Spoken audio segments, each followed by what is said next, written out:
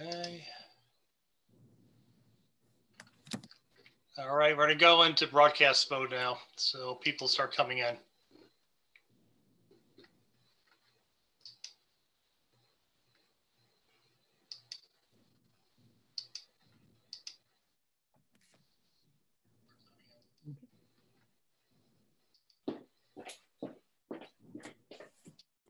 Okay, Ivy, it's all yours. We have 7 people attending so far, up to 10. Okay, good evening, everyone, and welcome to the Town Board work session for Tuesday, July 14th, 2020. We have for you tonight a work session where we will be going through a number of different administrative topics, and then followed by at 7 p.m. our public hearing about our proposed face mask local law, and soon thereafter, hopefully at about 8 p.m., we will have a public hearing on our proposed local law regarding leaf blowers. So Jill, I'm going to turn it over to Jill Shapiro, who's going to walk us through the agenda for the work session. Jill? Okay, great. So the first thing that we've actually got on the agenda is just an open discussion of face masks. This is separate and apart from our public hearing. Is there anything anyone wanted to speak about during the work session for this portion here? Nick, anything? Otherwise, I will turn to my work session in earnest. Yep, Jill, the only item I would point out on Nick, we're losing you. Nick, I think we've lost you.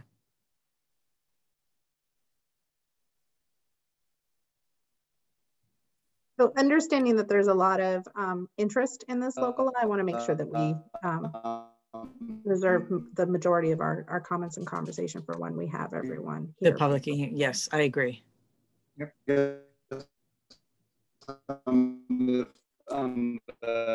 Nick, we can't hear you. Your connection is dreadful. Local law. I'll just limit my comments now just to point out the better connection. I presume this is not any better. Okay. Nick, we missed everything you said. Okay. Absolutely everything. Now? Any better? Better? Okay. Okay, I may have to go out into my garden. So my comment was going to be that the town agenda package includes a local law on the face mask ordinance that is revised slightly from what was initially introduced. And I provided the town board with my thoughts and overview and comments on that and where the non-substantive changes were made. And I just wanted to see if the town board had any comments or questions on the second draft of the local law. I do not. Does anybody else have any comments or questions? No. Okay. And for everyone who's in attendance, again, we will have our public hearing starting at about 7 p.m. on this proposed local law, at which time we will be doing an overview of the law itself, as well as our research and findings that support this local law. So stay tuned. We'll be coming back to talk about this more at about 7 p.m. So thanks. Jill? Okay, all right. So the first item on our agenda is authorization to extend the building cleaning services contract for an additional year. This is the routine cleaning services for Town Hall.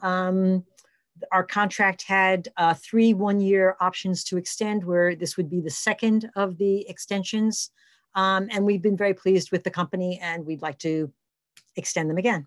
Same, there is a CPI increase, annual increase built into the contract. The next is authorization to purchase fire hydrants for DPW. We had actually gone out to bid and secured a new contract for water maintenance materials, including actual fire hydrants.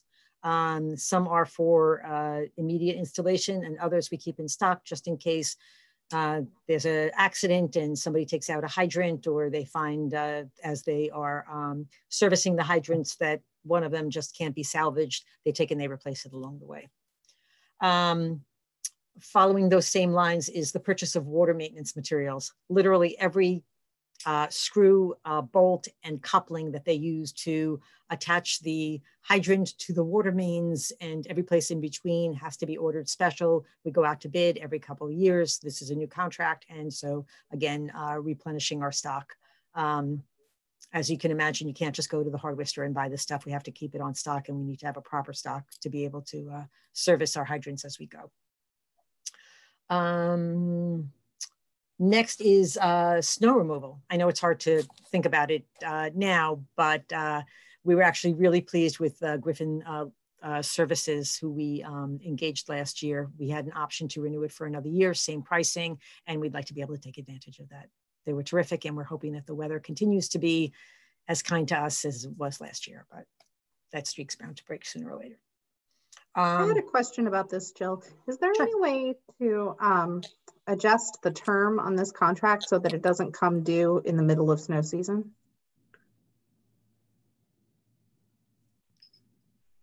Doesn't come due. So the current contract runs through late December. And it just strikes me that I think it runs through April. I thought the term actually went through April. I will take a look at that and see. Drew, do you remember? Oh, I don't know if she's here anymore. She helped me draft it last year. Yeah, I mean, we can take it offline. I'm still here. I thought it was also the end of April. Yeah. And I thought it started in November. November through April. So it's not an annual contract. It's only for that. Maybe that's what it was. Maybe I was looking at that November date. Okay. Oh, maybe. Yeah, we were trying to capture we were trying to figure out like late snowfalls, what do we do with that and all this other stuff. And we settled on April. And after that, we're on our own if we get a May snowfall. But yeah, so we would seek to go out to bid probably early next year to be able to make sure that we've got it in place for the following year. Okay. And after all of that work, it snowed one time, right? I mean, I think we had maybe one or two. But so consider it a soft opening, right? And it worked like a charm. They were fabulous. They came when they were supposed to. They were wonderful. They were responsive. And we were sorry it didn't snow a little bit more. But, we're going to be smarter next time we draft a contract about certain things. But they were fabulous, actually. So we're really pleased. Because we've tried this before and we haven't been so successful. So it was a good experience for us. We're actually going out to purchase road striping services. There are 36 roads that require repainting of double yellow lines and 3 roads that require repainting of white lines through the center. And safety issue, as we take and we repave roads, we don't always do the double striping. So over the past several years, the striping gets faded, and safety-wise, it requires that we put it back, especially like on Roaring Brook Road that we just repaved. Be able to keep people on the proper side of the road. Next is DPW requested in their last budget round the purchase of 2 trailers. The money has been included in the 2020 budget. They have a $35,000 equipment line, and these 2 trailers, I think, amount to just under $14,000. Next is the purchase of lights for Town Hall. As part of the contract to do the playground and the basketball court out in back, Bob Cioli always builds in a contingency to make sure if there's any overages, change orders, that we're able to cover it. And this contract, knock on wood, has been going really well. And we actually have the money for the lights that will go all through the parking lot, not just in back, but also the parking lot on the side in the front of Town Hall, in the overage, in the contingency from this project. So we actually have funding for it. I think it's 19 overhead lights and then something like 11 of the walkway lights. So the path that goes from the train station to the Town Hall parking lot that a lot of people use to cut through, there's going to be permanent lighting along that. So we're very excited about that. And we're hoping that the playground's actually finished. Again, there's work still being done on the basketball court. They're letting the blacktop, it has to like season for a couple of weeks after it's been paved. And we have a construction meeting on Thursday. We're hoping it's like one of our last construction meetings on the project. I'll get an exact date for you. But it looks like it's going to be perhaps the 24th or the week of that last week. Let me see. In July. Yeah, it's either going to be the 24th or the week of the 27th, because they first have to paint the basketball court. And we're hoping that's going to be done between this week and next week. And then we'll be able to open it. I'm sorry, Abby. I keep muting myself. So I'm sorry, what is going to happen on the week of July 24th? We're going to be able to, the basketball court will be finished, and that way we'll be able to take away all the fencing from around the basketball court and the playground. And will we be able to use it? A grand opening event or? Well, we're hoping to work that out. Yeah, as soon as I get a definite date, which I'm hoping to get on Thursday, we'll be able to plan something. And so by next Tuesday's meeting, we'll be able to announce it. The Rec Commission, EPIC, Great. You know, minimal representatives of everyone, so that we don't run afoul of anything, but not too big on the gatherings, but yes. Okay, we're very excited about it. It looks fabulous. If you have a chance to walk out there, it's amazing.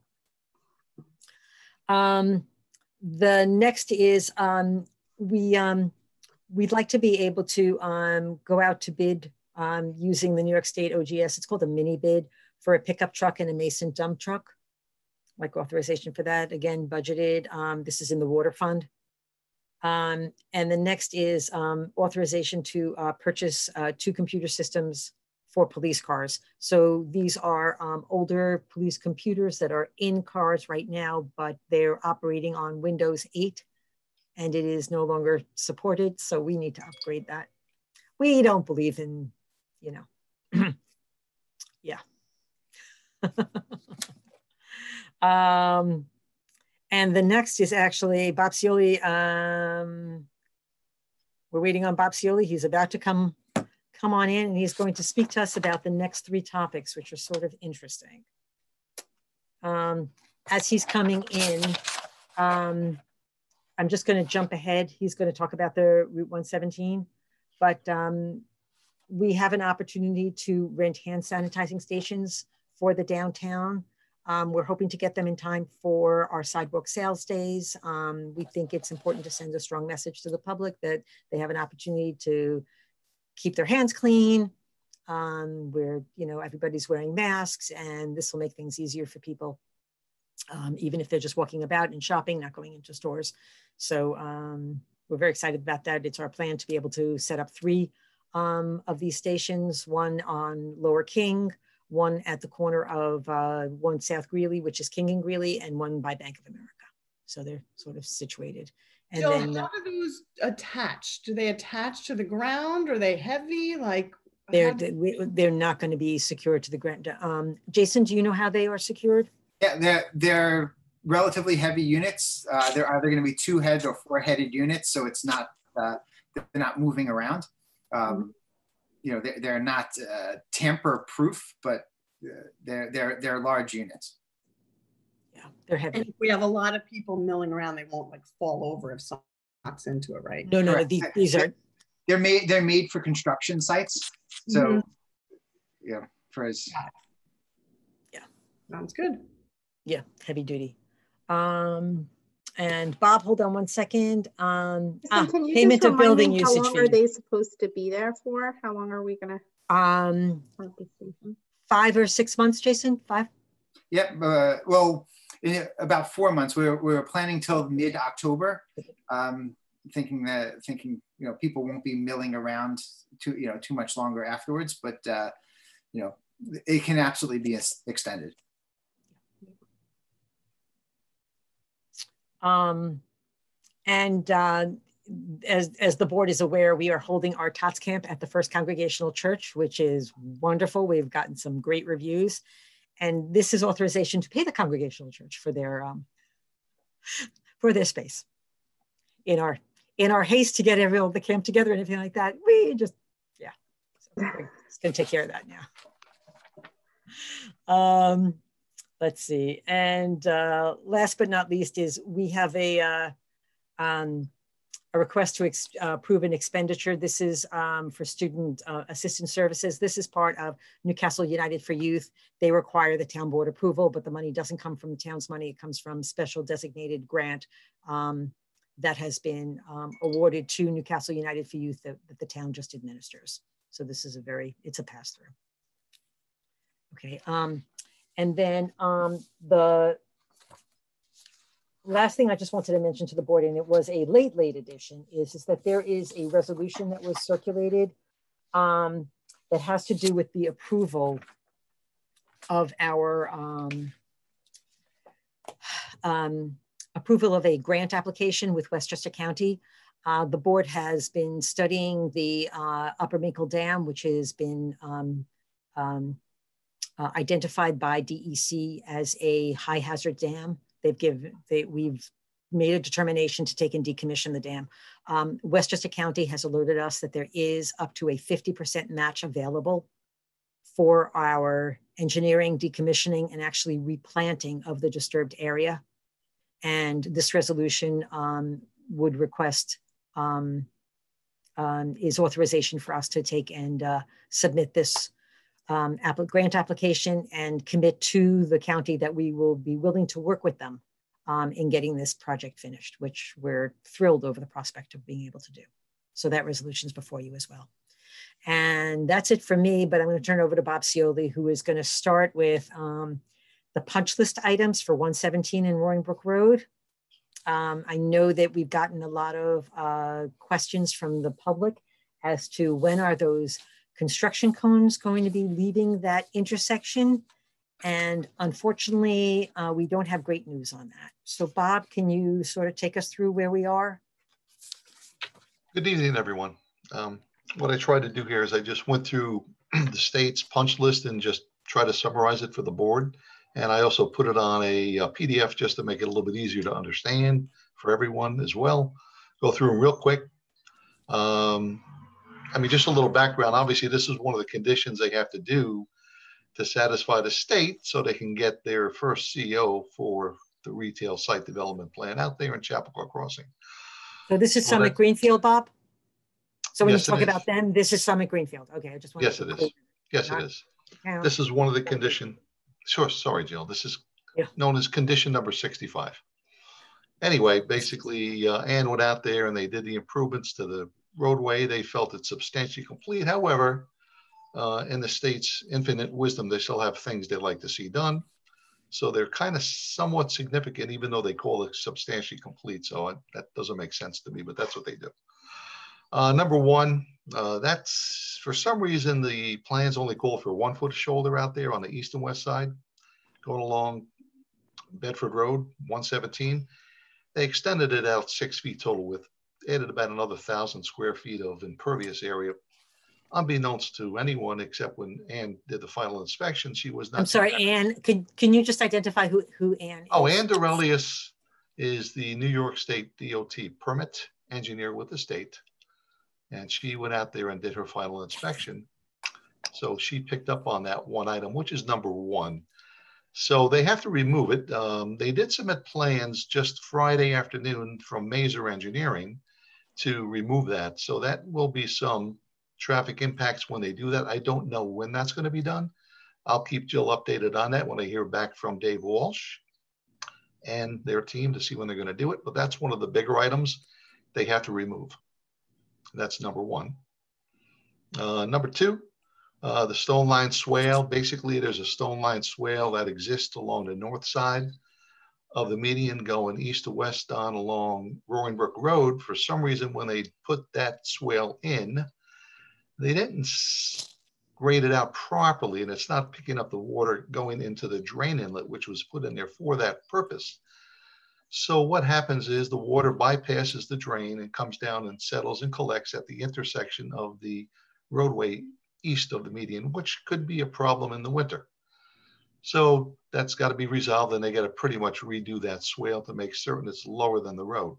Those are the two big items.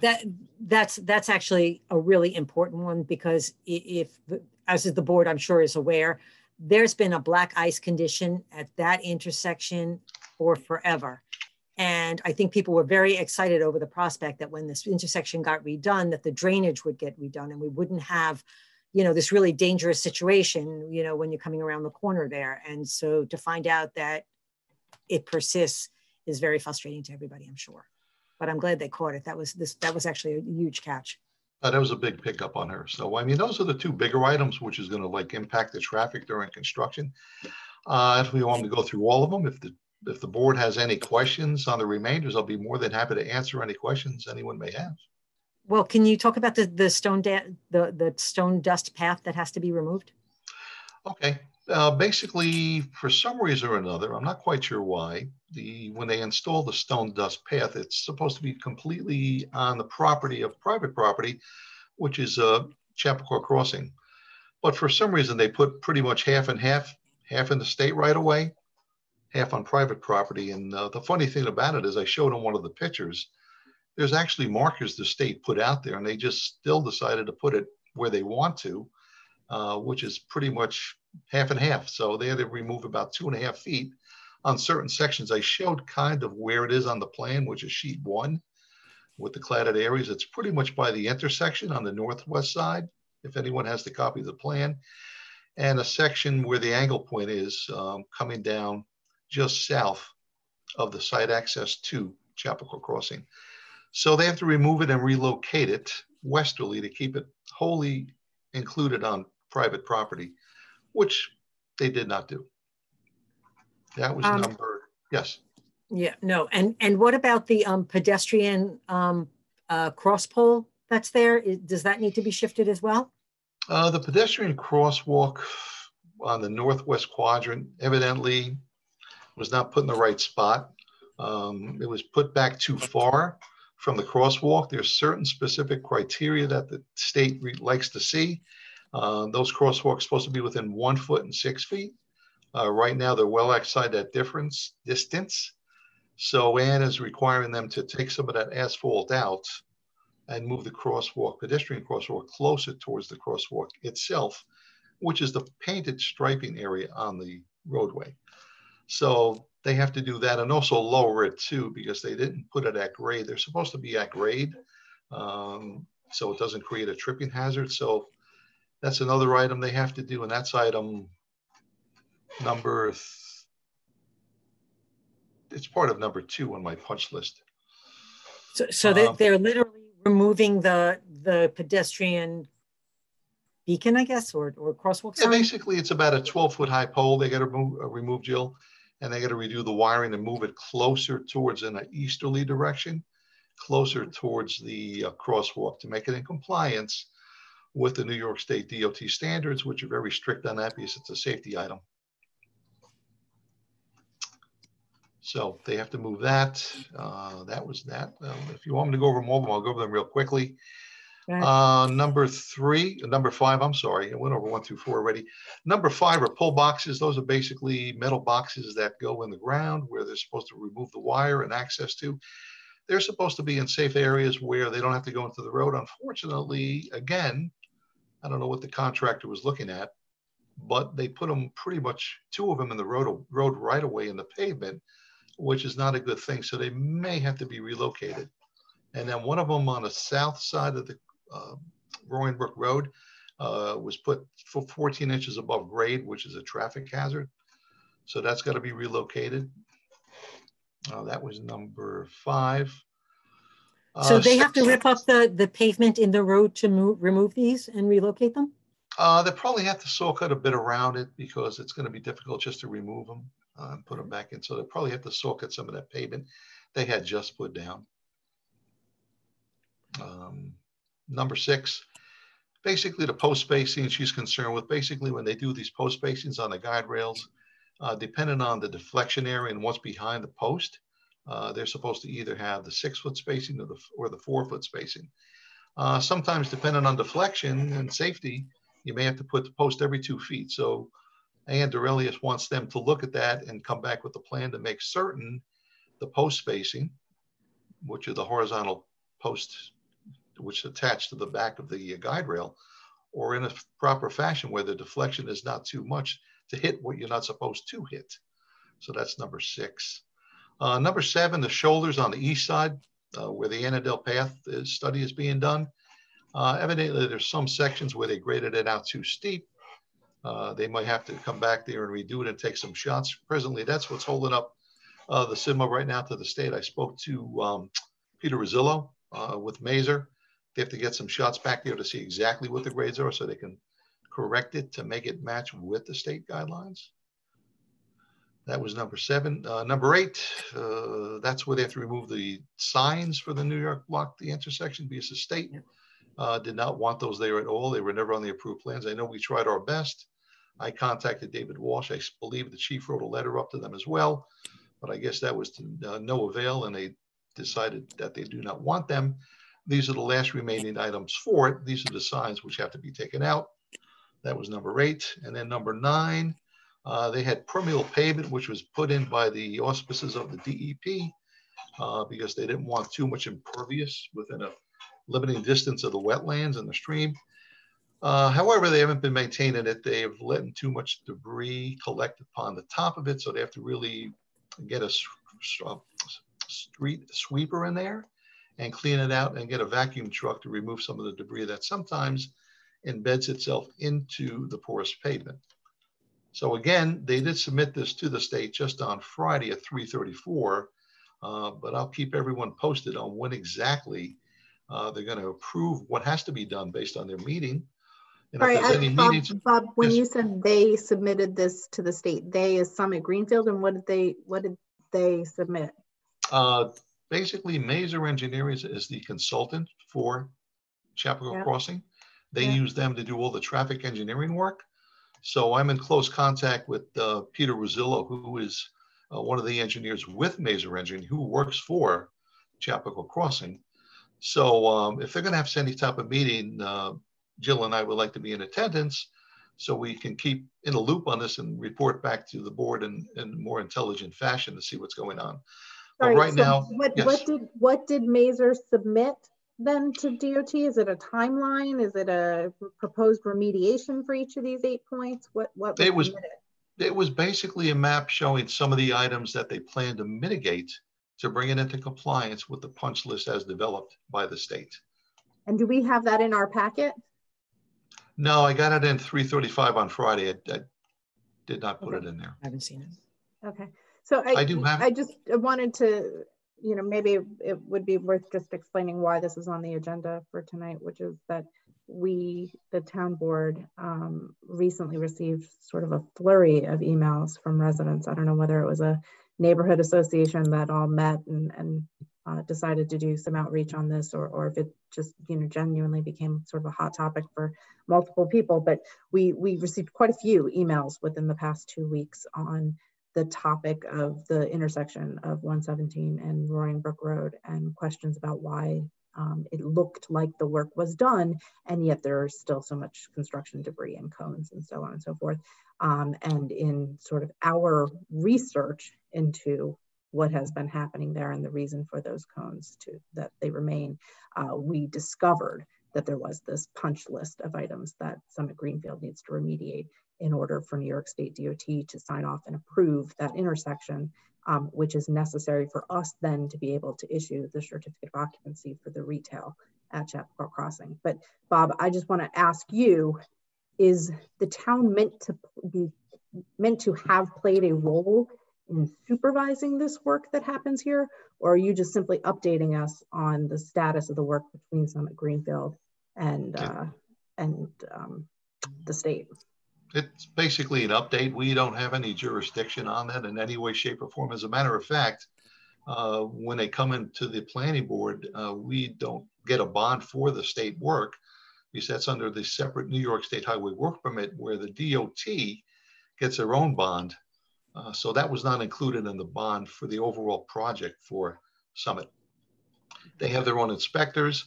They consulted out with a Mazer, who did their own inspection services for Summit, who oversaw Montesano, who worked for Summit. We do not get involved. We have no jurisdiction in any way, shape, or form. However, as you can tell, we suffer the consequences when people call up. Yes, they call us up. So we're right now going to be looking to get from Summit Greenfield whatever the agreed upon timeline and sort of plan to work through this punch list looks like. Right. That is correct. And I will keep on top of Peter Rosillo, Dave Walsh, and I'll report to Jill so she can keep on tab on everything. So everyone's on the same page on what we're doing moving forward. And we've actually reached out to DOT requesting to be present at the next meeting when they all decide, because we'd like to know what's going on and be able to just, monitor the situation. So that was a really long way of saying that those cones are still there because there's still a lot of work to be done. And it was not a matter of just picking up the cone and moving it. If it was, it would have been done. We were pretty shocked at the extent of the work that was not done either. Okay, so that's number one. Number two, Bob, let's talk to you about briefly about the Westchester County bus stop. Yes, I've been getting calls from Andy Ziegler, who works with the bus division in the Westchester County Department of Public Works and Transportation. And I guess they met out there with the state a few months back, and they felt, after looking at it and observing what's going on, especially the state, since it's a road, they felt the existing bus stop located on the west side of 117, just north of the turning lane, was not in an appropriate spot because it was quite honestly, not in a good spot for traffic design because it interfered with the turning movements going from southbound onto westbound to Roaring Brook Road. So they met out there basically with the state, Hannigan and Peter Ty, who Jill and I know quite well. They went out there and they recommended to move it to the north side of the main entrance to Summit Greenfield. And I tried to show some pictures. I basically got a screenshot off of Google and put some word in on here to show the board exactly where it's going to go. It's actually an area that's already gravelled already. And it seems to be a safer spot too. It gives the bus more ample room to pull off to the right. And it's in a safe spot to the north of it. It won't be interfering with the turning lane. So I think it's in a good spot, but they're giving us the courtesy to let them know whether it's acceptable or not. So in discussion with Jill, we felt it was best to let the town board look at it. And if they have any questions or concerns that I can report back to Andy and let them know what our decision was. Hi, Lisa. What's up? Question or a concern? So first of all, it is gravel over there. It's also a path that goes, it's also the beginning of a pedestrian path over there. So I don't know if that is going to be on that path. And second, it's also directly across from Annandale, which people already cannot turn out of. It started again, now that people are driving again. It's already dangerous there. It's just not a great spot to stop. And, people get annoyed and they try to go around the bus and it's a blind turn there to the left. It's probably not a great spot. So, Bob, I know that we had originally approached New York's Westchester County Department of Transportation and really urged them to consider allowing the bus stop to stop within Chappaqua Crossing, actually turning in, because a lot of people it was just a safer spot. I appreciate the fact that where it is right now, it's smack in the middle of the right turning lane, and so it's problematic. It backs traffic up, and then they're making trying to get out of they're bearing left to get out of the right turning lane and causing all sorts of problems. But perhaps we could have a conversation with them. Maybe the chief could join us as well. Maybe Lisa would be on the call with us and just explain that, it's a problem for the Annandale entrance. I agree. It makes perfect sense. So, maybe now's our opportunity to convince Andy and the state that maybe that's not the best spot. And maybe it might make them. Yeah. Go ahead, It I'm might sorry. give them second thought. It might give them maybe an opportunity now to put it maybe where it should go, which would be the best spot, which would be on the side access into Summit, which is Right. where I believe the town wanted it to go in the first place. We all Yeah. wanted it to go there. And I but mean, more this is important than go ahead, I'm that, sorry. even forgetting Annandale, I think it should be inside Chapel Crossing. But more important, even forgetting that it's an issue with Annandale, is that where it is, people coming south, that's the beginning of that, of like a blind sort of turn to the left. So when the bus stops, which you see all the time, people are trying to weave around the bus, and those bus stops do get a decent amount of traffic because there are people coming who are either working at Chappaqua Crossing or, you know, they're getting a decent amount of people on there. So it's, the buses do stop, and then there are cars trying to go around the bus because God forbid they stop for a couple minutes, and you're heading right into a blind turn. So to me, it's actually super dangerous. I mean, that's part of the reason people can't make a left out of Annandale, is because it's a blind turn. So now you're going to have those people who are essentially just trying to go around the bus. I feel like it's really a bad spot. I think those are very good points everyone brought up. And you know what? Maybe we'll have a mini Zoom meeting with the chief, Jill, myself, and Andy, and convince them otherwise, and then follow up with a written summarization of the meeting we have with them and convince them to have it, which is the most, I guess, safest spot, is to have it on the inside portion of where Summit is. So I think that's good. We'd also Excuse me, need, Chief, go ahead. we'd also need Summit involved as well. It's their property, and they'd have to put in a bus pad. I think that they initially agreed to it. Efforts. They did. Yeah, when this came up last time, I did speak to them and they did talk about it, but I just figured that they should be involved in the next step if we're going back to it. Okay, well, you know what? And Bob, I'm happy to be on that call too, just since I know that area pretty well. Very good. That'll be our next steps. We'll set up a meeting with everyone in all applicable parties. Great, terrific. All right, last but not least, the TAPCO change order for pedestrian beacons that they've yet to allow us to install. Yeah, basically, the town board approved so much money years ago on this, and we put in a series of 2 systems, total of 4 poles in the Chappaqua Hamlet project. But those are all hardwired, meaning it's all goes directly to the power poles, and they were all readily available in this project because it was downtown. Unfortunately, when we tried to do that up by Langs and out by the North County Trailway, the power there is on the other side of the street. It was very difficult to get to, make it more time consuming, trying to get Con Ed's permission. We'd have to go across the roadway. It'd be more excavation, more work, more cost, more time for DPW. So we felt that it was best just to go with solar, basically, so you don't need any wiring at all. So basically, unfortunately, the solar is a little bit more expensive because you have the panel up on top. So it added like another $440 and I believe 24 cents. So we had to get approval on this piece. It was over the amount of money that the town board had approved. So that's what we're requesting right now to get that approved and authorized. It's $440 and 24 cents that hopefully the town board will approve. And then we can write this and send the bill to TAPCO and get this done. And are we still waiting on DOT to approve this? Yes. That is nonsense. It makes me furious. Yes, those 2 intersections are 2 of the most dangerous intersections for pedestrians in this town. And the fact that DOT has been dragging their feet on this is infuriating. Okay. Every time I speak to Ann, I submitted everything she needs. I drop everything I do and I submit it to her within 1 day. I send it back up to her. I'm still waiting. My frustration is not at all with you, Bob. I know that you've been championing this for a long time. It just, well, thank you. Really, I will be following up on this.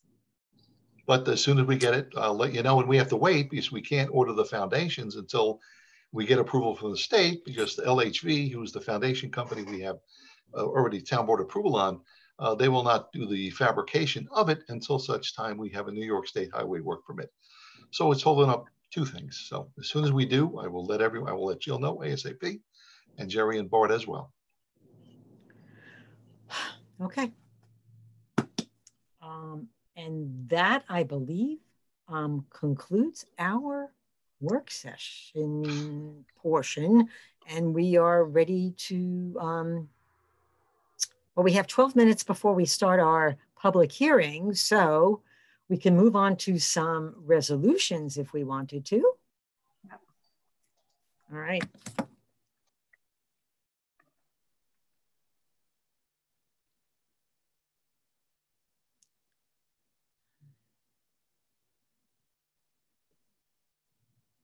You want me to go? I have them right here. Yeah, if you've got them, whoever's got them. Okay, I got it.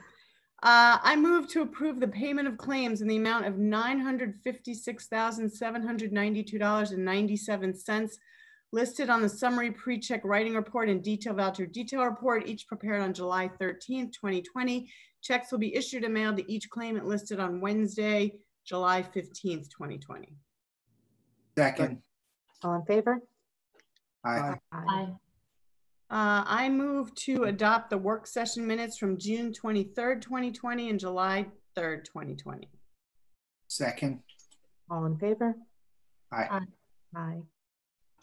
I move to hire Christopher Rikers as a seasonal laborer within the Recreation and Parks Department at the hourly rate of $14 per hour, effective July 15th, 2020. Second. All in favor? Aye. Aye. I move to hire Zoe Coleman as a recreation attendant for the 2020 camp season within the Recreation and Parks Department at the hourly rate of $13 per hour, effective July 13th, 2020. Second. All in favor? Aye. Aye. Does anyone else want to go? Sure. I move to accept the resignation of Matthew Smith as a laborer within the Department of Public Works Water Unit effective July 21st, 2020. Second. All in favor? Aye. Aye. I move to authorize the posting and hiring of the position of laborer within the Department of Public Works Water Unit. Second. All in favor? Aye. Aye. I authorize the extension of the Department of Public Works bid 2018-05 building services contract for another year with Quality Facility Solution Corporation from Brooklyn, New York, with an employment cost index ECI increase of 2.8% effective August 25th, 2020 through August 24th, 2021. Second. All in favor? Aye. Aye. I move to award bids for each individual item to the lowest responsible bidders in each item under the DPW 2020-04 purchase and installation of highway maintenance materials bid. This is a service and material requirements bid for fixed itemized prices for a one-year period as per the attached spreadsheet. Second. All in favor? Aye. I move to authorize the release of street opening bond to Catherine and Michael Hutchings, 5 Gray Rock Park Road, Mount Kisco, for road open permit 2018-0017 in the amount of $750. The work has been completed and it's within town satisfaction. Second. All in favor? I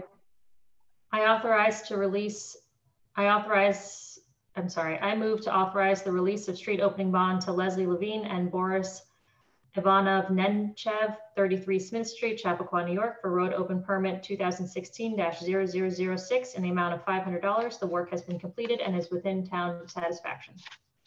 Second. All in favor? Aye. Aye. Jeremy? No, go ahead. Okay. I move to authorize the purchase of fire hydrants from Corn, Maine, 1830 Craig Park Court, St. Louis, Missouri, 63146 from DPW bid 2020-01 for the total cost of $14,280.25. Second. All in favor? Aye. Aye. Whoa. Okay, I move to purchase $18,478.60 worth of couplings and hydrant tees from Core and Maine LP, $2,036.08 worth of Corporation Crocs from Carmel Windwater, and $10,019.84 worth of pipe from Schmitz Wholesale. The total purchase amount of these materials from the 3 vendors is $30,534.52. Second. All in favor? Aye. Aye. I move to authorize Jeremy. Sorry. Authorize the renewal of the sidewalk storm removal contract for another year with Griffin's Landscaping Corporation through December 2021 at the fixed rates as reflected below. Second. All in favor? Aye. Aye. I move to authorize the purchase of road striping services for Seneca Pavement Marking Incorporated for 24 miles of double yellow line striping and 5 miles of single white edge line striping for a total estimated cost of $11,190. Second. All in favor? Aye. Aye. I move to authorize the purchase of a felling trailer FT 121 drop deck trailer at the price of $6,652.88 and a Fellings trailer FT 10T pan drop deck trailer at the price of $7,257 from Jesco Incorporated. Second. All in favor? Aye. Aye. I move to authorize the purchase of 19 light poles and LED luminaires, as well as 12 LED pathway luminaires for the Town Hall parking lot from Graybar Electric Company in Half Moon, New York through Omnia Partners Contract EV 2370 for a total cost of $47,914.53. Second. All in favor? Aye. Aye. I move to authorize the Department of Public Works to utilize the services of the New York State OGS mini bid vehicle marketplace for the purchase of a pickup truck and Mason dump truck in an amount not to exceed $146,905 as per the adopted 2020 budget. Second. All in favor? Aye. Aye. I move to authorize the purchase of 2 police patrol vehicle computer systems from Patrol PC Advanced Electronic Design, Inc. for a total cost of $11,390.40 for both systems. This purchase is included and approved in the 2020 capital budget line as indicated. Second. All in favor? Aye. Aye. Aye. I move to approve the TAPCO change order number 1 for the additional cost for the 2 solar powered pedestrian systems for the total amount of $440.24. Second. All in favor? Aye. Aye. I move to approve a rental agreement with Call Ahead for rental of 5 safety stands for hand sanitizing for the period of 4 months at the rate of $190 per month per unit. Antiseptic refills for dispensers shall be billed at $15 per dispenser in accordance with the rental agreement number 1732944. Second. All in favor? Aye. Aye. I move to authorize the support services for the Newcastle United for Youth provided by Student Assistance Services Corporation Youth Prevention Coordinator from April through June 2020 for a total amount of $9,045.50. Second. All in favor? Aye. Aye. I authorize payment for the First Congregational Church for building usage fees for the 2020 Summer Tots Camp in the total amount of $12,000. Second. All in favor? Aye. Aye. Why don't you take us home, Jason? Sure. It's Lisa. Take it to Lisa. I know there was a separate document that had, is the resolution from the Word doc the same as in? Yeah, it's number 24. You could just do the bottom, therefore be it resolved. All right. Right, so just whereas Upper Minkle Dam is on the border of the town of Ossining and it needs to be replaced. No, not replaced. Decommissioned. Sorry, Decommissioned. decommissioned, thank you. Needs to be decommissioned, therefore be it resolved that the town hereby authorizes submission of the grant application to the county for the purpose of obtaining up to 50% funding from the county for this project, including but not limited to the engineering studies and plans, the decommissioning of the dam, and the planning and replanting of the disturbed areas. Second. All in favor? Aye. Okay. So that 2 minutes to spare. concludes the work session portion of tonight's meeting. We are going to take a 2-minute break and we will be back in order to start our public hearing at 7 p.m. Good night, everyone. Thank you, Bob. Oh, no problem. Good night. Thank you, Bob. Appreciate it. Thank you.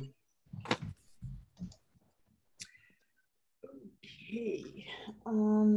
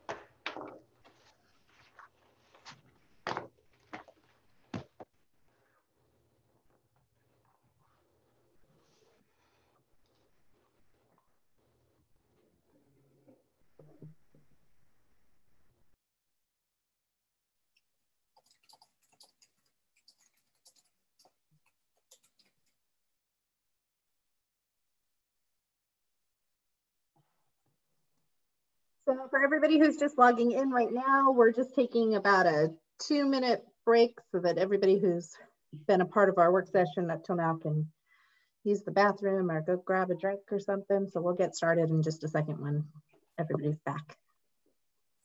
Thanks for joining us.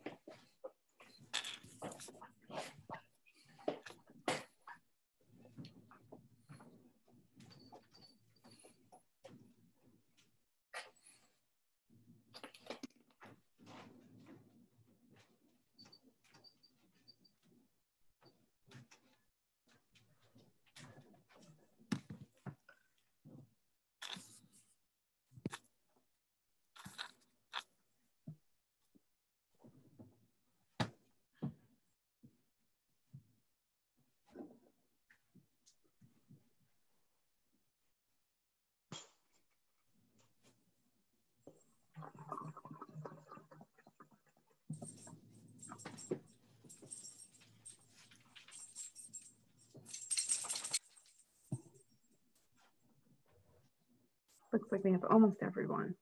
Hi.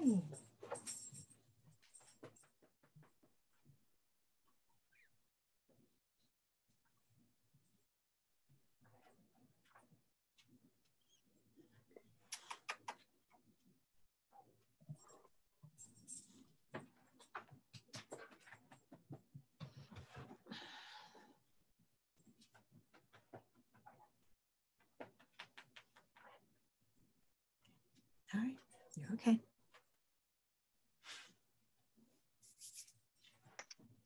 Lyle, I've relocated to a different place in my house. Is my audio okay? Can everyone hear me fine? Yes. Yeah, it's much better now. You Excellent. sound good. Oh, is that because of what I'm saying is different or because of my voice is better? They let you come upstairs? Is that what you're saying? Yeah, yes. They let him out of the basement. Okay, better. I found the key. Must be nice. Well, I like to go down there sometimes, yes.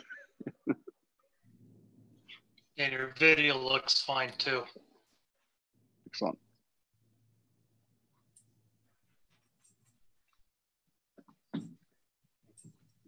Maybe my first time without a virtual background.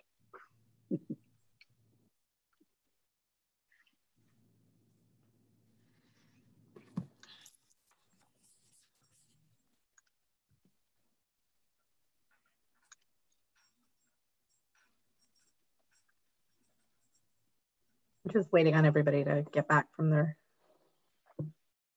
bio break.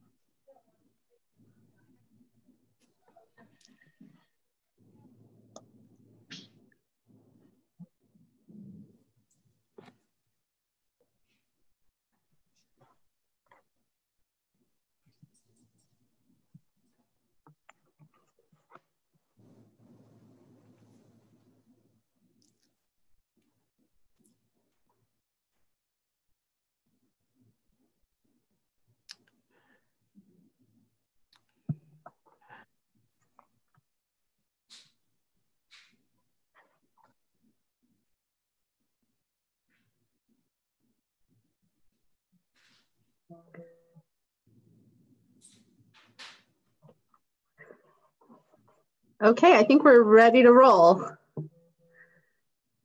Lyle and Carrie, are we all set with the live Rolling stream? it around. Yep. Okay. All right, good evening, everybody, and welcome back. This is the town board meeting for July 14th, 2020. We have two exciting, important public hearings on our agenda for this evening. The first is regarding our proposed face mask local law. Can we get a motion to open up the public hearing, please? So moved. Second. All in favor? Aye. Okay, thanks everybody for joining us. We can see that there's a lot of people on the line here with us on the Zoom call. I wanted to set a couple of ground rules for this evening. We are actually going to ask everybody if you can please try to limit your comments to about 3 minutes. We have a lot of people who we know want to speak on this topic, and we want to make sure that we're able to get to everybody. So we'll give a gentle reminder at the 3-minute mark and just please ask you to wrap up at that time. In order to be able to facilitate this call via Zoom, if you would like to speak and would like to be heard at the public hearing, just raise your hand using the raise hand feature on the Zoom call. We will not be using the live chat feature, so please do not try to ask us questions over live chat or over Q&A. The town board members will be giving full attention to the people who are speaking during the public hearing. Okay, so with that said, I wanted to provide a little bit of background on our face mask local law before I turn it over to our town attorneys, Nick Ward-Willis and Drew Gamels, to walk us through the local law. So we all remember that on June 27th, Governor Cuomo directed everyone who had attended the Horace Greeley High School graduation and the related graduation events to quarantine for 14 days to prevent the further spread of COVID-19 following an outbreak that was the result of a lack of social distancing and mask wearing at these events. Subsequent to that, the Chappaqua Central School District, in a community-wide communication that same day, said that despite the careful planning and the district's adherence to the New York State guidelines for drive-in graduations, that, quote, numerous individuals had failed to follow our protocols. After the quarantine directive, the Newcastle Police Department continued to receive reports regarding parties and other events where social distancing was not being practiced, disregarding the governor's executive orders on mask wearing and social distancing, as well as the quarantine order itself. We all remember that tensions were running high in this community. Over 300 households were in quarantine, many of whom had not left their vehicles during the ceremony and had not attended the parties that were held that weekend. And it was at the behest of our residents that the town board began to explore more seriously our options with regard to enforcement of the governor's executive orders. We consulted with the governor's office, the New York State Department of Health, the county executive's office, the Westchester County Department of Health, and the Westchester County District Attorney. As anyone who's been watching the governor's press conferences knows, Governor Cuomo has repeatedly stressed that it's up to local governments to enforce social distancing mandates. On June 15th, he said, quote, "If you have citizen compliance dropping and you don't have local governments enforcing, then you're going to see the virus go up, period." Just yesterday, the governor made yet another call for local governments to enforce safety precautions in their region in order to prevent the infection rates from spiking. He said, "If you don't do it, the virus will increase." A spike in the virus could put school reopening into jeopardy this fall. So let me be clear. What we are discussing here tonight is not new policy.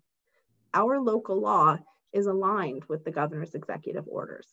What we are doing by introducing a local ordinance is simply giving our police department an enforcement mechanism, which does not exist in the governor's current executive orders. So with all that said, I want to turn it over to our town attorneys, Nick Ward-Willis and Drew Gamels, who are going to walk us through the research and analysis, as well as the language of the proposed local law. And once they've concluded that presentation, we will again be taking public comments from everybody who's on tonight. So thank you for joining us, Nick and Drew. I'll turn it over to you. Ivy, thank you for that background and introduction. I do want to note for the record that the local law is on the town's website. It was included in tonight's agenda packet.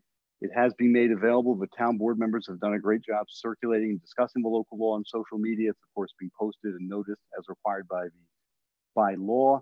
And there's been some good comments received as well, which I appreciate and help us make sure that the law is focused.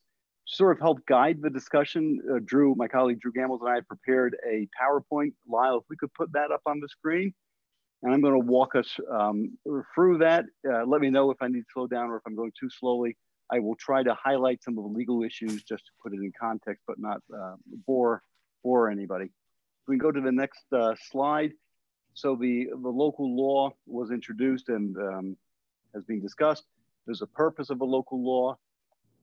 The purpose really is to the towns determined, as supervisors mentioned, that health risk and economic impacts associated with COVID-19 require enforcement mechanism, focusing not just on the health risk, but also to make sure people are comfortable going out and going into the stores and shopping.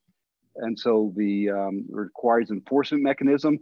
The governor has, as the supervisor mentioned, repeatedly mentioned there needs to be enforcement. There has been a concern by our office, by the Association of Towns, New York State Conference of Mayors, county officials that we've spoken with, law enforcement officials, district attorney's office, police chiefs associations, including individual law enforcement officials, as to the enforceability of the governor's orders, especially in light of the fact that some provisions don't have enforcement mechanisms to them. And the governor has repeatedly said municipalities should adopt their own enforcement measures. And so this local law before the public and the board tonight for a hearing establishes mandatory requirements regarding the use of face masks and face coverings on public and private property, as well as penalties for the violation. If we can go to the next slide. I want to provide a little bit of an overview, just very briefly. Does the town have the authority? That is often the question that is raised. How can a municipality require me to wear a face mask? And we don't need to look at current case law. We can go back over 100 years ago to a United States Supreme Court case in 1905, addressing a municipality in Massachusetts that required vaccination of everyone in that town to address the smallpox, and it was challenged. It was challenged by the resident to be an infringement of their liberty. I won't bore anyone, but the United States Supreme Court, in this case, Jacobson, held that municipalities have the police power. They have the ability to regulate for public health, to protect the public, and that the rights of an individuals in society need to be weighed against the rights of a greater of society, and vaccination in that case was found to be appropriate. And if we go to the next slide, this is the case law that is still relied upon by courts when considering challenges to face mask requirements and other requirements, stay-at-home orders, for example, during the current COVID-19 pandemic. There have been challenges both in New York State and across the nation to local governments, a court, a judge, or a governor's issuance of various orders as a result of the COVID-19 pandemic. Up on the screen, you'll see one case, McCarthy versus Cuomo, where there was a challenge to a number of the governor's executive order, including 202.17, which requires face masks to be worn in public. And the court there determined that the plaintiff had failed to demonstrate any success on the merits of their claims, and recognized, citing the over 100-year-old Supreme Court case, that the community has the right to protect itself against an epidemic of disease, which threatens the safety of its members. If we go to the next slide, you'll see there's even a case out of Maryland where the court relied on Jacobson, again, on a challenge to a governor's order requiring masks be worn, prohibiting gatherings, and requiring people stay at home. Many of the same orders that we've seen here in New York issued by Governor Cuomo. And in fact, the judge noted that to overturn the governor's orders, those who disagree with them must show that they have no real or substantial relation to protecting public health, or that they are beyond all question a plain, palpable invasion of rights secured by the fundamental law. And the court of Maryland, as well as the court in New York and other courts, both state and federal courts, have all held that in instances like the current COVID-19 pandemic, the municipality has the police power's ability to regulate, and that such stay-at-home orders, face mask wearing, are all legal and do not infringe on liberty and private rights. If we take a look, Lyle, at the next slide, it's going to talk about the use of the police power. So there's a concept in New York state law, and it's codified in the New York State Municipal Home Rule law, that municipalities have the power to adopt and amend local laws, not state laws, but laws unique to their municipalities, to protect the general welfare and safety and health of the constituents, the members of that community. And going back to the Jacobson case, courts have recognized that enactment of measures to protect public health is certainly an appropriate one that can be exercised. If we look at the next slide, when the government, another case from California from May of this year, that courts will upheld face mask, again, unless there's no real or substantial relation to public health, or the measures are an invasion of rights secured by fundamental law. If we go to the next slide, Lyle, it's our opinion that based upon the plethora of case law that is being out there since the COVID-19, that the town has the inherent authority to exercise its police power to enact the legislation that the governor has encouraged municipalities to enact, and which courts across the country have upheld as being within the appropriate authority of local governments to enact. I'm going to take a moment to just look at the governor's orders and the town's law, because both the governor's order and the town's local law, the proposed law, require masks to be worn in public, in businesses, in offices, and on private property. And if we go to the next slide, you'll see where there are the executive orders that require all that. I'm going to get into a bit more detail in a moment, but over the past 4 months, the governor has issued multiple executive orders concerning the use of face masks and face coverings. You see them up on the screen. They're available on the internet. I'm going to explain them in a bit of detail in a moment. I also want to mention that this is an ever-changing area of the law.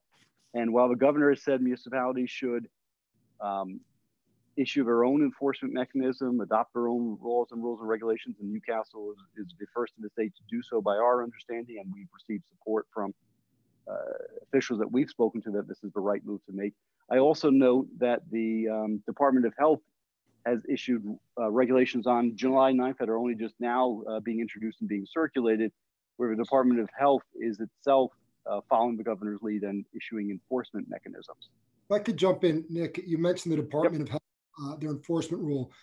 We had a call, I think you referenced it or Ivy referenced it about 2 weeks ago, and the Department of Health Counsel, the Governor's Office General Counsel, State Deputy Commissioner of Health, I believe, was there, a representative, pardon me, folks from the county were there, and we, along with you and some people with the town, expressed our concern that there was no state enforcement mechanism, and certainly we didn't want to arrest people and rely on the penal law then, and we certainly didn't want to do it now. We brought that issue up with the state. Do you recall that conversation? That's correct, Jeremy. We did. We had various officials from the state. We had asked questions about enforcement because we were hearing concerns in our municipal practice from a variety of communities. And with the incidents at the high school graduation, we wanted to make sure that the police had the full authority should it ever become necessary to answer questions from the public about the enforceability. And during that conversation with state officials, and these weren't low levels of officials, these were the governor's counsel's office, the head counsel of the Department of Health, as well as appropriate commissioners from the Department of Health. They, in response to our questions, while they said it could be enforced, when we dug down into the details with them, it became apparent and they recognized that the enforcement mechanism was not there in the governor's orders or in the regulations that had been issued up until that point in time. And it was after that call, because of that gap or that void, we spoke with you as a town board to say, hey, Nick, we need to craft a local law that addresses this empty space to enforce the executive orders. That's right. We took that next step. After our call, when we sort of threw our hands up and said we don't have it in the state, while they say we have it, they also, on the other hand, recognize we don't. That was when the board requested that our office look into and draft a local law, which we then did, 2 weeks ago. Yeah. Without overstepping, I think it's safe to say that Governor Cuomo, certainly New York State and Governor Cuomo have been leading the charge, and Governor Cuomo arguably personifies that charge in terms of addressing and managing and finding answers in terms of public health to COVID-19. But there was no discussion at that point about any draft regulation. It wasn't as if we showed our hand as this is what we're considering doing. This was more of a Q&A and helping us. We did not reach that point to say, hey, this is what we're going to do. What are your thoughts? And I say or share that with you, or I say that because, certainly you can't say Newcastle what was a reason why this happened, but I think it's a catalyst, at least this new Department of Health guideline, is that we're a catalyst by asking those questions, identifying the issues that they couldn't answer to move the ball forward to try to rectify that void. Yeah, that's true. I think it's a fair point, Jeremy, that during that call, the governor's counsel's office and the Department of Health's counsel didn't say, you've raised valid points and we have an answer and a solution and we're working on it. In fact, they were silent on it. And we've had subsequent calls after that call with other officials in the state and the officials who are involved in advocacy organizations. And they noted that there wasn't any, and they encouraged us to adopt this law because there was that, I call it a gap in the state coverage. So I'd like to think sort of where you're going, that our discussions and the introduction of this law is being somewhat of an impetus for the Department of Health to fill that void.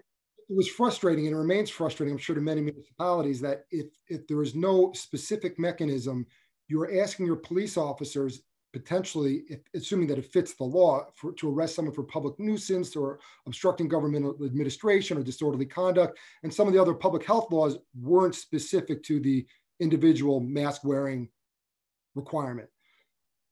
Well, that's exactly right. In a number of municipalities, that's the resistance we were getting. It was almost as though the police were being compelled to jerry-rig a charge to enforce the mask ordinance, whether it was disorderly conduct because there was social gathering, or coming up with a state health regulation that didn't quite fit the solution. And there was concern, legitimate concern on behalf of law enforcement as to what to do, which is why this local law provides clarity. It's your own local law. You have the absolute authority to do so. You don't have to rely upon someone questioning whether the governor has introduced the executive order correctly. on procedural grounds, or if the Department of Health has the procedural authority to issue emergency regulations. The town's ordinance is well within its authority. There's no preemption. The town law is consistent with the Department of Health, and there's not enforcement. In fact, the governor has encouraged municipalities to do exactly what Newcastle is doing. And okay, so if I can continue, Allow, if we can jump to the next one, and it's a good transition because Newcastle is doing what the governor has suggested and consistent with various executive orders. We took a look at the next one. So I mentioned we mirror it in many respects. 202.17, the executive order, most people are familiar with, requires that a face mask be worn in public. Right? Any individual who is over age 2 and able to medically tolerate a face covering shall be required to cover the nose and mouth with the mask or face covering when in a public place and unable to maintain or when not maintaining social distance. While the next one, we're going to go pretty quickly through these. The next one is section 202.18. That's the executive order that required face covering or face mask be worn when on public or private transportation. And if we go to the next one, 202.34 requires that a face mask or face covering be required when requested by the owners of those properties to be worn in businesses and offices. And I'd note that that order 202.34, the second bullet point on that slide, notes that nothing in this directive shall prohibit or limit the right of state and local enforcement authorities from imposing fines or other penalties for any violation of the directive in Executive Order 202.17, which is exactly what this local law does. And if we move to the next slide, you'll see a more recent executive order issued on June 15th, 202.45, which expanded upon a prior order limiting gathering. You may recall there was a limiting on gatherings initially started at 100, then it dropped down to 10, came up to 25, and now because this, our region is in region 4 of the New York Forward Plan, it's up to 50. So 202.45 modified prior executive orders to allow gatherings of 50 or fewer individuals for any lawful purpose or reason, so long as any such gathering occurring indoors does not exceed 50%, and provided that the location of the gathering is in region 4, which we are. But it continues and provided further that when you have this crowd of up to 50, that social distancing, face covering, and cleaning and disinfection protocols required by the Department of Health are adhered to. And that executive order isn't limited like 202.17, which said, when in public, wear a face mask, or 202.34 that said, if required by a business or an office, you have to wear it or you can be compelled to leave. 202.45 goes beyond that and says, wherever there is a gathering, whether it's on public property, whether it's on private property, quasi-public property, quasi-private property, you must maintain, can't be any more gathering of 50 people, more than 50 people, and you must maintain social distancing, face covering, and cleaning and disinfection protocols required by the Department of Health. So if we go to the next slide, now we've sort of established the conformity between the governor's executive orders, regulation on public and private properties, and the town's code. This slide talks about why does the town need to adopt a local mask mandate. I'm not going to go into too much detail because I think we've discussed it with your comments, Jeremy, and Ivy's introduction, some of my earlier comments. But a key point is that the state has not established penalties for violations of Executive Order 202.17, wear a mask in public, 18, wear it while on public transit, 34, wear it in the business if requested, or 45, wear it when you're in a gathering and you can't maintain social distancing. In 45, there is an enforcement provision for violation of gatherings only. So there was nothing up until the Department of Health regulations issued today and up until Newcastle introduced this law that had any teeth to the law. All you could do, for example, if you're on public transportation is ask someone to put it on. If they didn't, you can then ask them to leave. And then if they didn't leave, maybe then you have a disorderly conduct charge. So that's why the town is taking this step. And again, the next two bullet points, nothing that limits the state and town rather from enacting this law. And Governor Cuomo has repeatedly stated that it should be enacted. So if we go to the next two slides, we can skip the first one. It's just a nice cover transition. We're going to now talk about the town's local law. We've got a couple of nice graphics there. So I'm going to go through the local law. Section 86.1 has a number of findings and purposes. I'm sure people have read the local law. There's sections A through I, that sets forth why is this law being enacted and certain findings and purposes, all related to what I think people have heard from various local governments, state governments, county governments, health officials, whether it's the Department of Health, state, county Department of Health. The face mask serves a legitimate, valid public purpose, and therefore this local law is being adopted to ensure that those masks are worn when required. And that's section 86.1. I'm not going to go through that. 86.2 is your requirement, that definition rather, as to a mask and face covering. What does it include? And there you've got the text as well as some examples. And if we go to the next slide, Lyle, it goes to section 86.3 of a local law. So this is the law, that section below it says face masks or face coverings required on public property. Very similar to Executive Order 202.17. Where it's a little different is that we've actually defined social distancing. It's a little bit of a vague phrase. So for us to enforce it, we want to define social distancing. That's why the law says when the key phrase is when unable to maintain a distance of 6 feet from another person who is not a member of the same household. So that is the operative language, and that's the social distancing. So that's, to go to the next slide, that's one required on public property, similar to 202.17. The next, 86.4, requires it on private property, whether it's an office, whether it's a business, or whether it's in a backyard. Again, when you're unable to maintain a distance of 6 feet from another person who is not a member of the same household, this really is no different than Executive Order 202.34, 0.18, or 0.45. And let's go to 86-5, the next slide, Lyle. We, unlike the executive orders, we have some exceptions. We have additional exceptions, just to clarify. So face masks or face covering should not be required to be worn by a child under the age of 2 or anyone who is unable to medically tolerate it.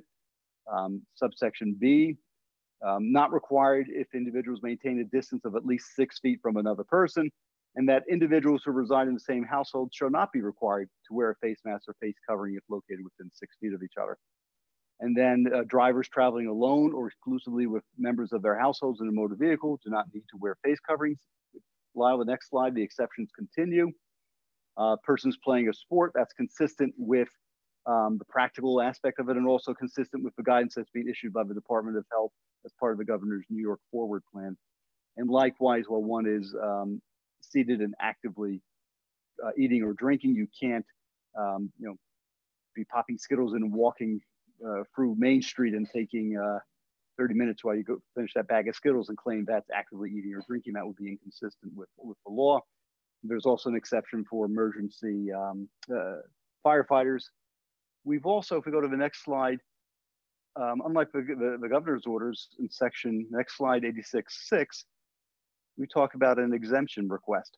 So there is here an ability that if you don't fit within that exemption, you think there's a reason why, you can apply to the chief of police of the town for an exemption.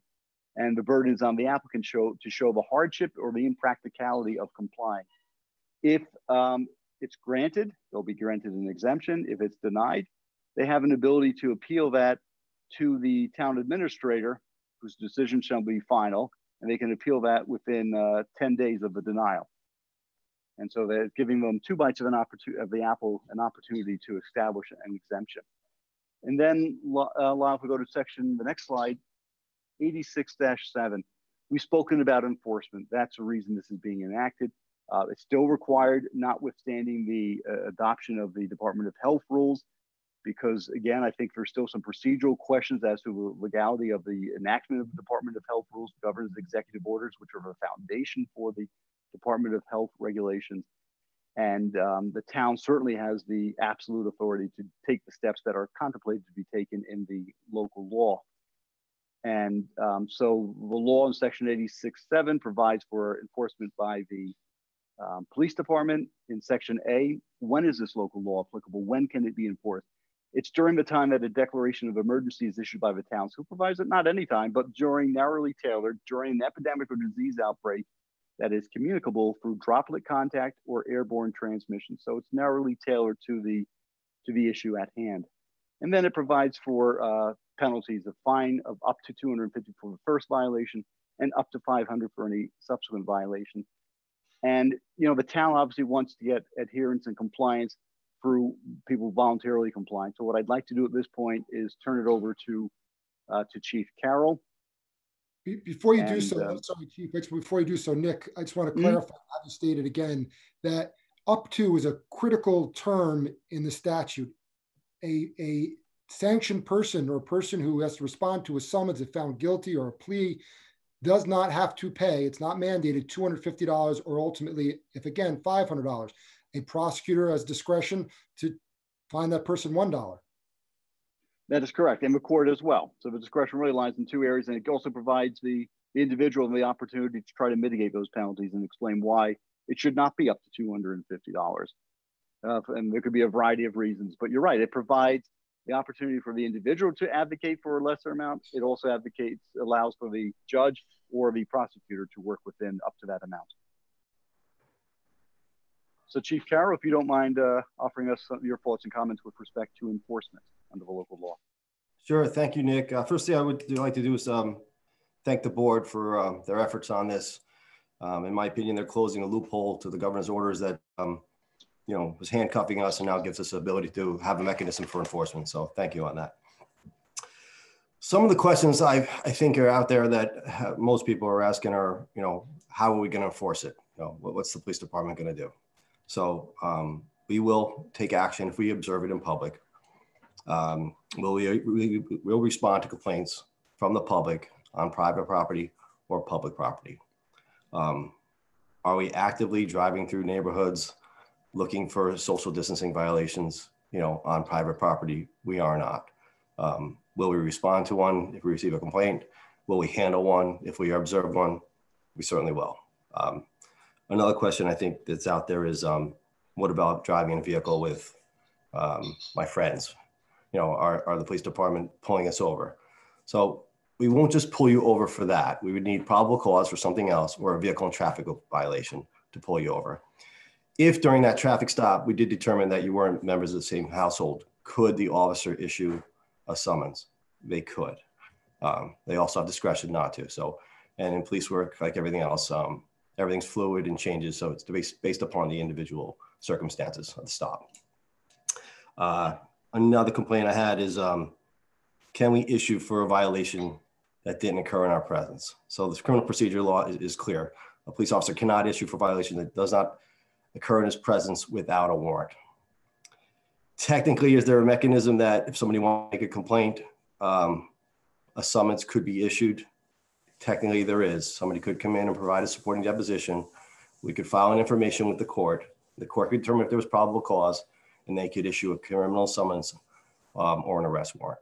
But that's a lot of steps to go through, and I wouldn't recommend it for somebody doing it, but there is a mechanism to it. The overwhelming majority of the town is adhering to social distancing or wearing a mask. They are. It's, the violations are the exception, not the rule. What are we seeing out there? Sometimes it's in Getty Park where you have 2 moms and 3 young kids and they're good friends and they're comfortable with each other. So they're, not wearing a mask. And, with the discussion from the officer, it's voluntary compliance. And our young adults, we're seeing complaints about, last night there was some in Smith Park, four of them up there that weren't wearing masks. Amsterdam Park was another example. There were 6 out there today. So they are happening. Rockies, we've had some complaints about there. The Chicos and groups are out there. So if we do have a group that is violating more than anything, I would ask our parents to speak with them and advise them of how important this issue is.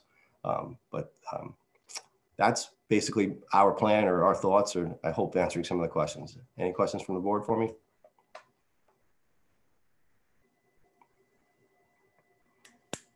None for me. No.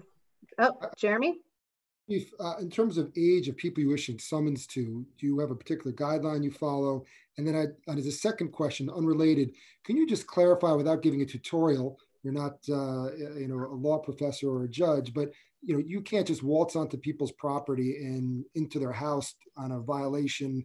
There's no exigent circumstance. There's no warrant. And to further what you said before, if you're not observing something, you can't issue the summons, barring that witness coming in, signing off on documentation, a judge issuing, taking the next step, drafting a complaint or an information. So the two questions again is sort of the age issue. Is my 12-year-old going to get summoned?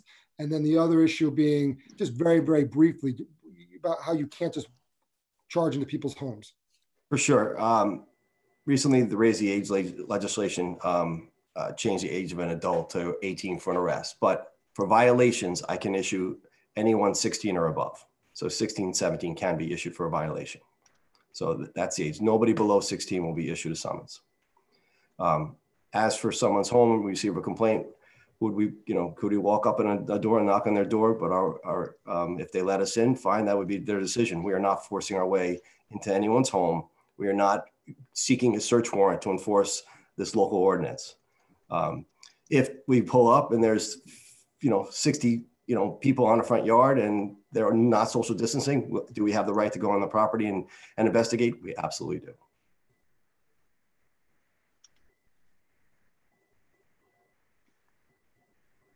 Thank you, Chief Carroll, for your summary on enforcement, and Nick for your really thorough presentation.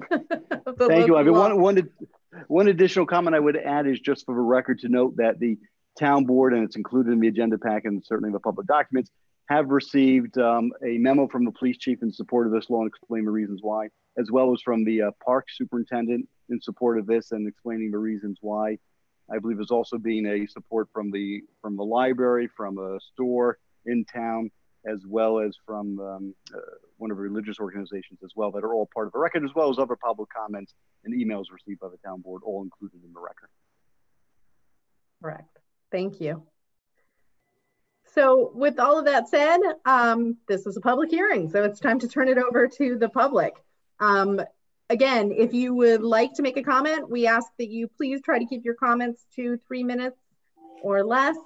The way to let us know that you want to speak is to raise your hand using the Zoom feature. So I can see that we've got 2 people who already have their hands raised. So Lyle Anderson from NCCMC is with us, and he's going to be helping to bring people over from attendees to panelists so that they can make their comments. Okay, first one is Barry Zizi. He's first in line. Barry, make sure you take your mute off.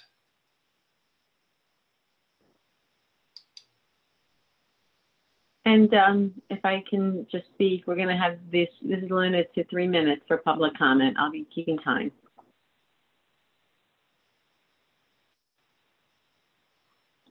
Looks like Barry may have. Okay, well, he can come back on later if he wants to. There, I think. He was on mute. The next one is Lori Morton. Make sure you unmute yourself. Hi, can you hear me? Yes, you can. I can hear you. Great. I'll go ahead then. Thanks. My name is Lori Morton. I am a Chappaqua resident and a Regeneron scientist. In addition to my regular work, I lead research on the mechanisms driving COVID-19 morbidity and mortality, as well as serving on Regeneron's Return to Work Task Force, which develops protocols for maintaining a safe workplace for our essential laboratory personnel. I also serve on the CCSD Return to School Task Force. Thank you for the invitation to share my insights and public comment. The primary mode of community SARS-CoV-2 transmission is the inhalation of respiratory droplets emitted by the breathing of an infected person. Virus accumulates in the respiratory fluids of infected individuals. Virus particles are not mobile on their own and rely on the respiratory particles to move between hosts. Likelihood of infection is driven largely by dose of virus. The greater the exposure to the respiratory droplets of an infected individual, the higher the dose of virus that can be inhaled by the exposed person. If you wanted proof that respiratory droplets exist, you need only to observe the sensation of humidity experienced when wearing a mask. This in-mask humidity should also serve as reassurance that mask wearing is preventing the escape of respiratory droplets. Coronavirus is still active in Westchester. Just under 1% of all tested individuals in the county are positive for the virus. In regular workplace testing of approximately 1,500 asymptomatic essential workers at Regeneron, 0.14% are positive for SARS-CoV-2. Masks and social distance requirements are strictly enforced at Regeneron, and there have been no cases of workplace transmission during the duration of on-site testing. With nearly 1 million Westchester County residents, this suggests that between 1,400 and 10,000 virus-positive individuals reside among us, each with the potential to launch a reinvigorated outbreak. There is no reason to believe that Newcastle would in any way be isolated from this threat. It has been clearly established that without protective measures, asymptomatic carriers of SARS-CoV-2 are able to transmit the virus to others. We have evidence for this in our own community. This means that individuals can unknowingly and without bad intent put those around them in danger of infection. Our collective frustration and impatience to have life return to normal is palpable.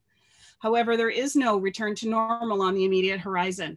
Instead, we need to adjust to a new normal in which we can expand access to businesses, recreation, childcare, and schools by working together to conduct these activities as safely as possible. Nose and mouth coverings are an essential component of this plan. Without the public adherence to this simple precaution, local and national data demonstrate that virus resurgence is fast and dramatic. But this return to work requires a collective commitment to good practices that recent events have shown us cannot simply be trusted to the responsible behavior of all. There will continue to be those who feel their opinions trump known facts, that their vision of personal liberty supersedes the greater good, and those whose loneliness and boredom drive participation in ill-advised gatherings. For this reason, there is a public health imperative that drives the need for enforcement power behind the state legislated mask requirement, and I am grateful that Newcastle Town Board is taking the lead to make it so. Thank you. Thank you, Lori, for those comments. Before Lori leaves, does she have this in a written statement that she could email to us? That would be very helpful. I have done so already. I emailed a longer version with more detail. Yeah, Thanks so much. We received it earlier as we were meeting. Okay, thanks. Christina, might you have a sign that says time that might be a little bit easier? Oh, I can just make one. Okay, fine, thanks. Yeah, okay. Okay, the next person is Michael. Yeah, hi guys, Mike Schoonmaker. I should be fairly quick, and I have probably more questions than comments. It strikes me that given the fact that this is the first kind of legislation in the state, that we should probably exercise some extra diligence, and my questions are really pointed towards that. You know, are we doing something that is maybe unnecessary? Maybe we can use the tools that we have currently to achieve the same objective. Are we potentially unnecessarily infringing on kind of, you know, private rights or liberties when we talk about private property? And then also, lastly, unintended consequences. Want to make sure that we've kind of considered that as well. So the first question is with respect to the necessity of the law. And if we tie it back to what happened at the Greeley graduation, it's my understanding, and maybe I'm lacking kind of full knowledge of the scenario, that the police officers did not ask the students and the parents to go back to their cars. And I suspect if they had, they would have done that, and then maybe we would not have had an issue. So I'm wondering if, you know, the legislation that we're proposing is maybe not necessary if we do have law-abiding citizens. And as Chief Carroll mentioned, you know, we expect voluntary compliance, and when we ask people to do things, they do it because we have a law-abiding town. So I'm curious as whether there are any instances where there was an alleged violation and we've asked people to do something and they said, no, we will not do that because there's no enforcement mechanism. I suspect the answer to that is no. Then with respect to private property, I'm curious as to whether there's any data that shows that you know, house parties or whatever it may be are leading to spreading of the virus. You know, I understand that there's been some reports that there are private house parties and maybe people aren't wearing masks, but is there a kind of a direct correlation between that and occurrences? Again, if we look at the Greeley instance, that was not a private house party. So we now have legislation which goes beyond, I think, the instance which caused us to, think about the legislation in the first place. And then lastly, unintended consequences. I'm curious here, for the underrepresented, maybe the minority population, have we considered the impact on that group? I mean, this is, we're in a situation now where, we're encouraging our residents to kind of report on each other, and that could result in unintended consequences, neighbor on neighbor reporting. And I just want to make sure we're being conscious of our minority population as well. So I'll stop there and let you guys respond. I'll jump into it a little bit, and the chief may want to jump into it. And I only took a few things down, so I apologize if I missed something. One thing, graduation wasn't the catalyst by itself. And I think we'd be naive to think that this is only a graduation issue, meaning people are having parties, people are getting together. There was other events that were cited, or at least one event that was cited, but that would be, I know I've seen parties with people not in my specific neighborhood, but walking around, one with a decent amount of people, well above just a few, and family members. So I don't think we should say the catalyst was solely this. That being said, too, I think it's incumbent upon us to address the issue and look at what I believe, although I may be overstating, but I think I'm comfortable in my assertion that the Department of Health, after we reached out to them and mentioned our concerns and had our issues, partially addressed what we said was lacking. So, leading by example and instituting a law that may not be necessary 100% here, but arguably it's necessary everywhere. In terms of like house parties and things like that, I may have the state wrong, but I believe for example, in the past week or two, there was a young man who went to a coronavirus party to get coronavirus, and I want to say it was Alabama, who passed away because he caught the disease, the virus. Doesn't matter if you're from Alabama or from New York, or whether you're 18 or 32 for that matter. And then the other piece, and I'm sorry, about being concerned about encouraging people to rat on other people. How often are you texting and driving has been a huge issue in all communities, but I know it was a big enforcement issue, and we led on that front as well. Some have said it's worse than DWI. There are a lot of people who have horrific accidents, and people die, for texting while driving. In fact, this past weekend, I was in New Jersey walking distance from my brother-in-law, and someone was looking at her phone, and I said to my brother, we got to move. We walked onto the grass because this person wasn't looking. So I don't think all of a sudden we're going to be in this, sort of fascist regime where people are ratting out their neighbors, So I think that may be a little bit extreme. I think that most people will address it and deal with their neighbors or say something. There are countless incidents. People aren't calling the neighbors when there's noise violations with regularity. Maybe when there's, kids drinking on their property. There's countless examples, I think, that we could find and say, yes, the law is there. It doesn't mean that neighbor rats neighbor. I hate to even use that term, but tells on neighbors. So I think that to a certain extent, some of those concerns, while they're legitimate, they're somewhat straw men, meaning I don't think that's really, I don't think that the conclusion you're drawing is accurate. So that's my response. So I've got 2 points. Don't want to tag on to Jeremy's comments. What happened at the Greeley graduation wasn't the only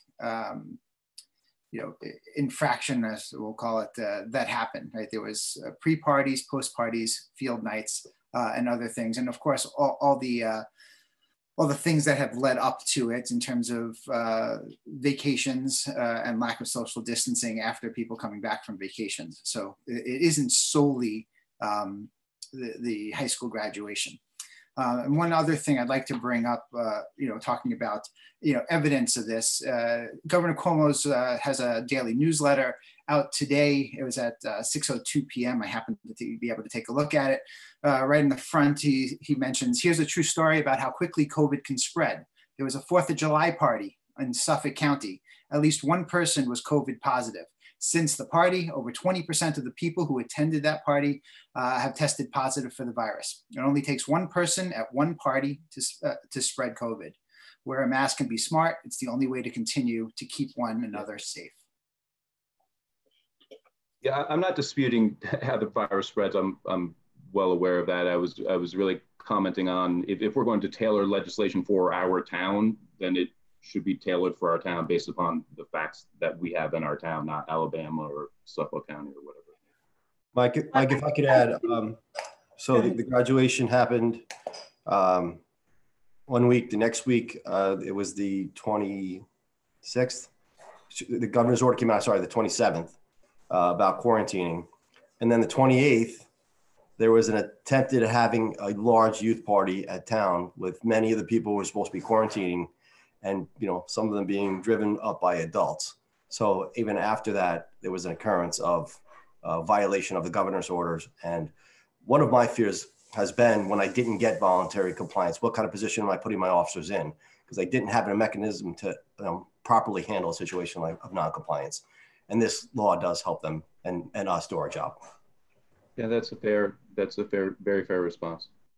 And, Mike, unfortunately, I think a lot of people, to the chief's point, are just not following protocols and what they should be doing. And whether it's, because they think it doesn't apply to them, or they're just think they're not going to make any people sick, or frankly, they just don't care. We're hoping that this will incentivize people that perhaps shouldn't need to be incentivized, but we're hoping it will incentivize people more to make sure that they do what should be done for the greater good and public health. Okay. Thank you. Thanks, Mike. Lyle, can we take the next caller? The next person is Sean Marinaris. Marinaris, close. It's this is Sean Marinaris. How's everybody doing? I think the law is actually pretty good. The only issue I have with it is really I have a problem with the private residence regulation. I think on the one hand, it doesn't penalize the behavior that I think we're all concerned about. For example, I think you have 50 people cramped in a basement on a hot summer night is actually kind of the issue we're concerned about. But if everybody has a beer in their hand, then technically they're not violating the law, because of the carve out. You have to make this carve out for eating and drinking. And at the same time, it would penalize, two dads standing 5 feet apart, pushing their kids on a swing. And then I think at the same time, the chief mentioned the issue in terms of actually enforcing something on private property. So my suggestion would basically just be to kind of leave the private property stuff out of it. I think it could cause way too much ambiguity than certainty. And I do think that the sort of, and Jeremy, I would use the term cooperator, not rat. But I think that there is an issue of tattling on neighbors. I think anybody who's sort of been paying attention to the, Chappaqua Facebook blog, Mamasphere, sees that it's really turning into quite a nightmare. And this is a true story. I do know somebody who had somebody basically come onto their property, traipse through their backyard and start taking pictures of people, of actually construction workers in their backyard. That's something that I did hear from a close friend. So that's my suggestion, take it or leave it. Just that the private residential enforcement, I think, creates more issues than it solves.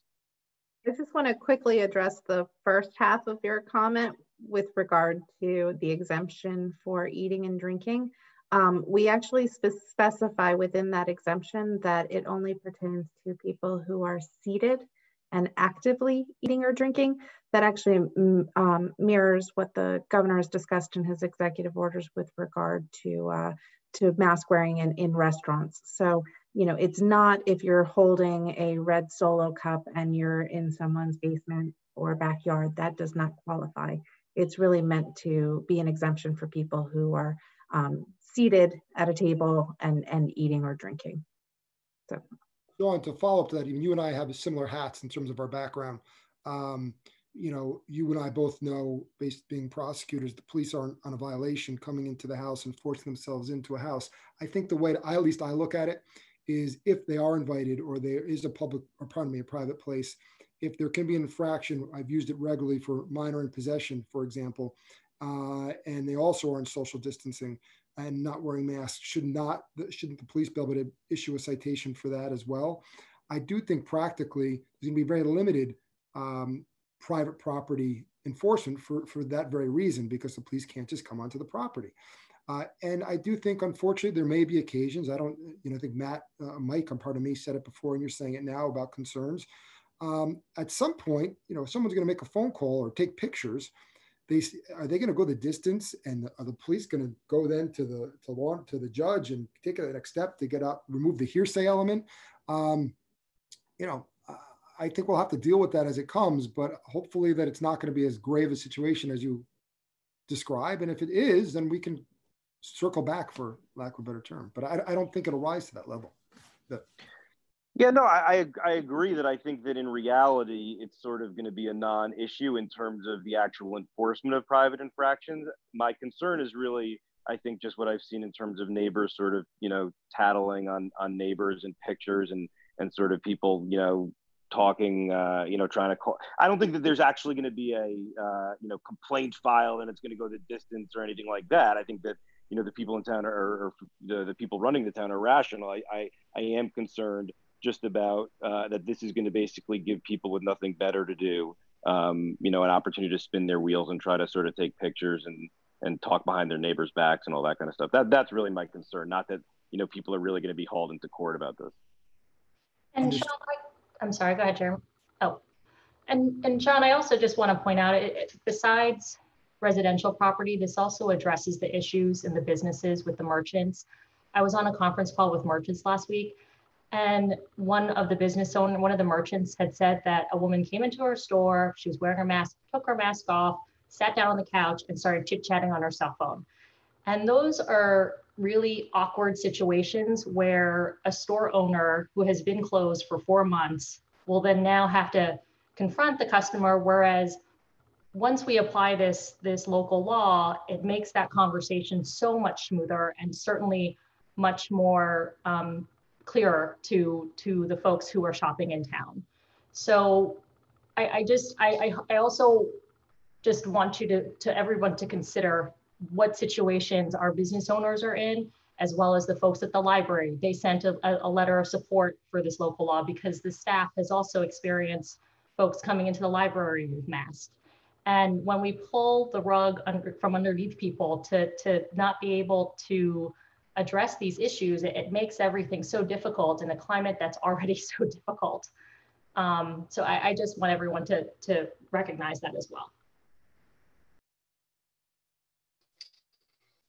Great, thank you. Thank you, Lauren. Thank you, Sean. And Sean, of course, thank you too. Okay, next person up is Barry Zizi. Welcome back, Barry. Barry, take your phone off mute or your computer off mute.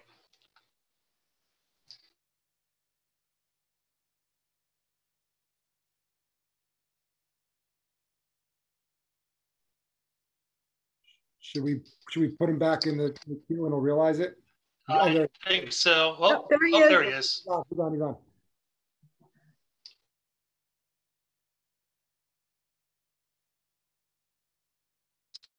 Go ahead, Barry. We can hear you.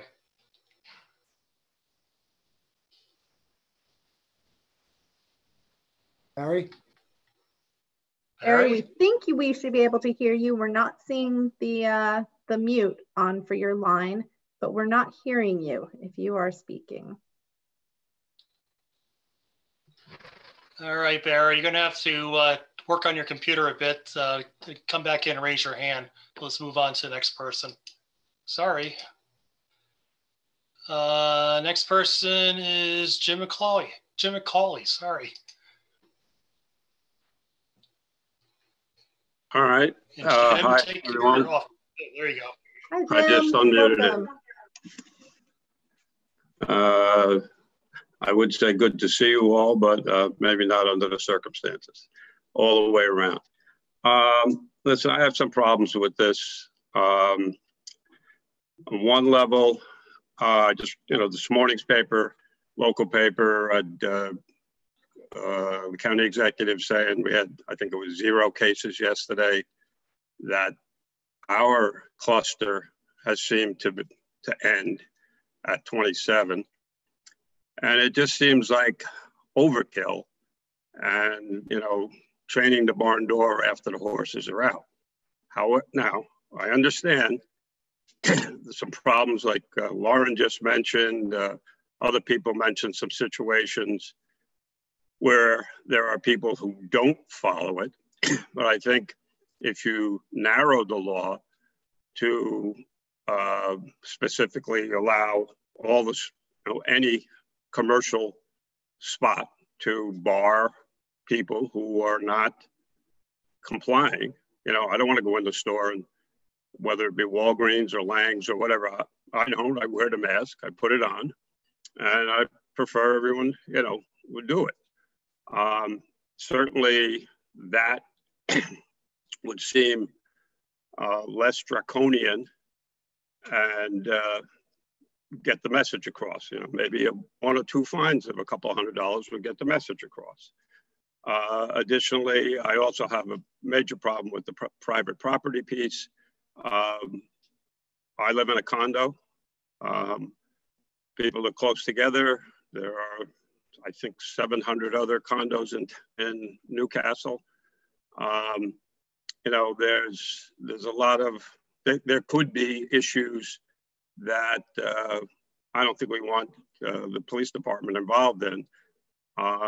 And some of them may be, in some cases, just like was just mentioned, they may be valid.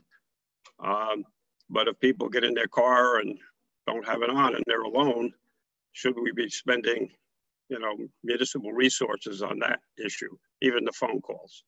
So I'd like you to reconsider it and bring it down, so to speak, narrow it down. I don't see any need for us to be first in any regard. I think that's, again, the cart's out of the, the horses out of the barn.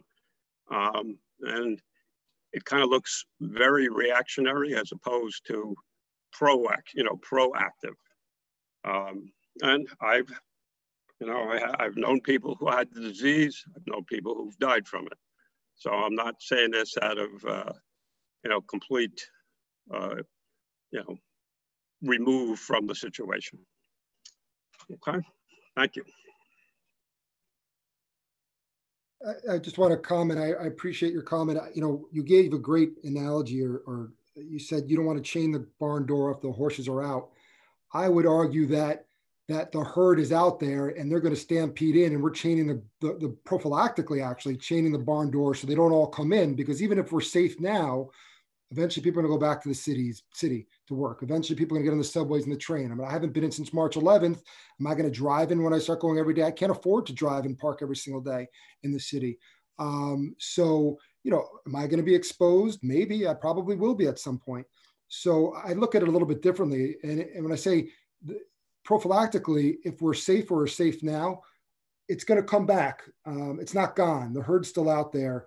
So that's my thought. I understand your view on it. And again, with the private property, I understand that as well. And it's a good point with the condominiums that is a valid issue. But I look at it a little differently. I do think it's not reactionary. I think it's prophylactically. And the hope is that other communities see this as an example. And then we get some more direction from the state to regulate as they deem fit. I would just add to that, I think dodged a bullet is an unfortunate expression in this circumstance, but we were fortunate insofar as the contact tracing program did its job, and so we were able to shut down this virus and then the transmission of it at only 27 cases, and we were fortunate insofar as that none of the individuals who contracted the virus wound up in the hospital or worse, and we got lucky. And on the other hand, everybody is going off for summer vacation right now, and the virus still exists. It exists in this community. As we were hearing earlier, there are asymptomatic carriers who are absolutely still in our community. And so I think what we want to be able to do with this local law is not simply react to the graduation event and the related events that happened now 3 weeks ago, but to prepare ourselves and to have the tools in our tool shed to be able to turn on a dime if anything were to happen again. So, when the chief is getting reports the night after the governor has issued his directive that folks must quarantine, when he is getting a report that there is a house party happening, we want him to be able to have the tools in his toolbox to react to that. And we want to deliver a message to our community that we've told everyone that they must wear masks. We've told everyone that they must social distance. If we're not getting the voluntary compliance, our community is prepared to act and we are prepared to lead. And so, you know, some people speculated that the governor made an example of this community, and that may be true. He may have made an example of our community. It really could have happened anywhere, but it didn't happen anywhere. It happened here. And we're absolutely going to be leaders. We're not going to be bystanders. We're going to take a proactive position. And so I believe that's what we've done here, is that we've taken a proactive as opposed to a reactive position with regard to this local law.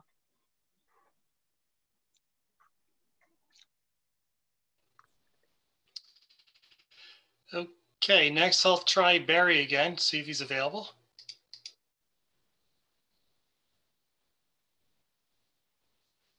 Barry, have you been able to unmute yourself? Just give it a shot.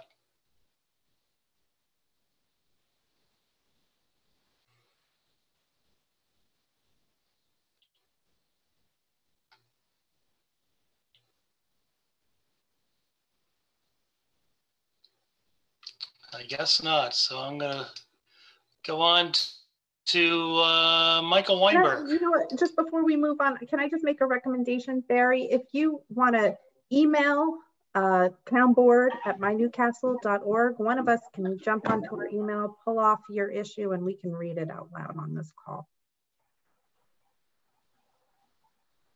Thanks, Michael?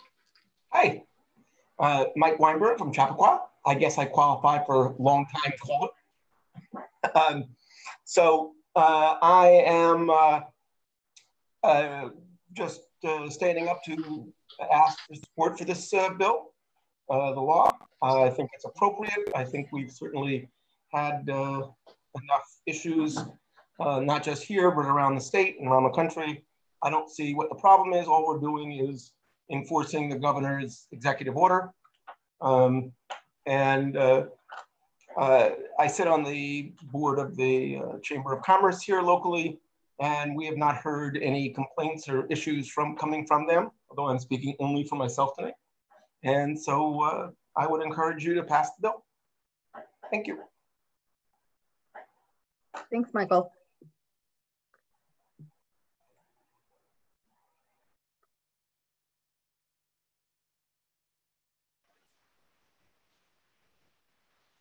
Next is Scott Morris.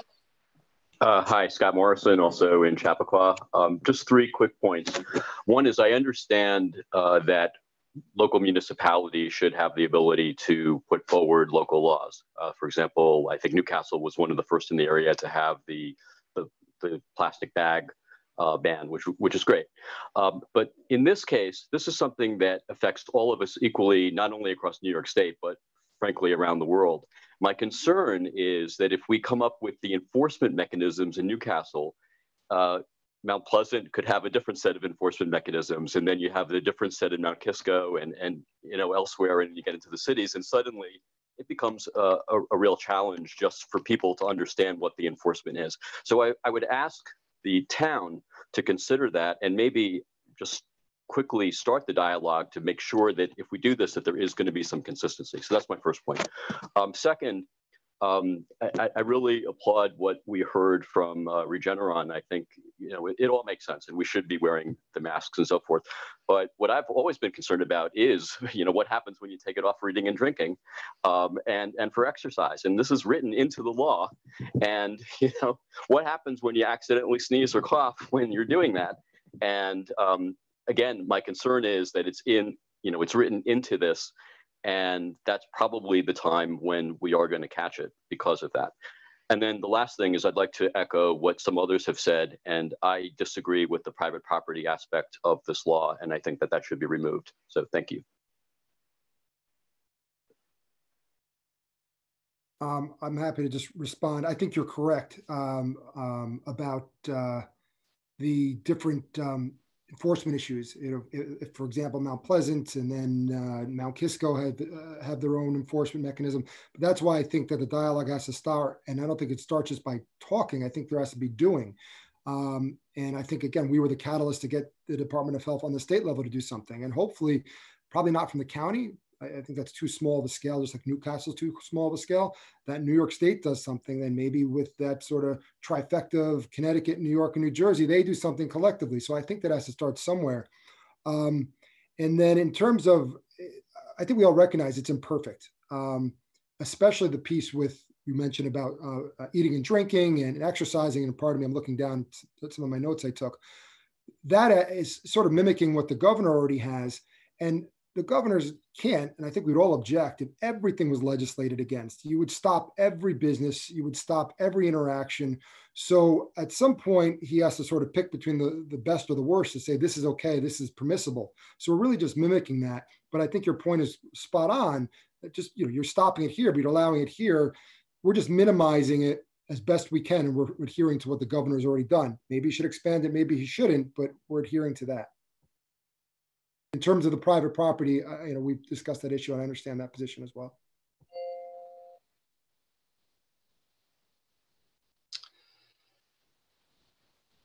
Thank you, Scott. I see at least one more hand up right now. Yeah, we have Sunny. Here is Sunny. I need to take you off mute.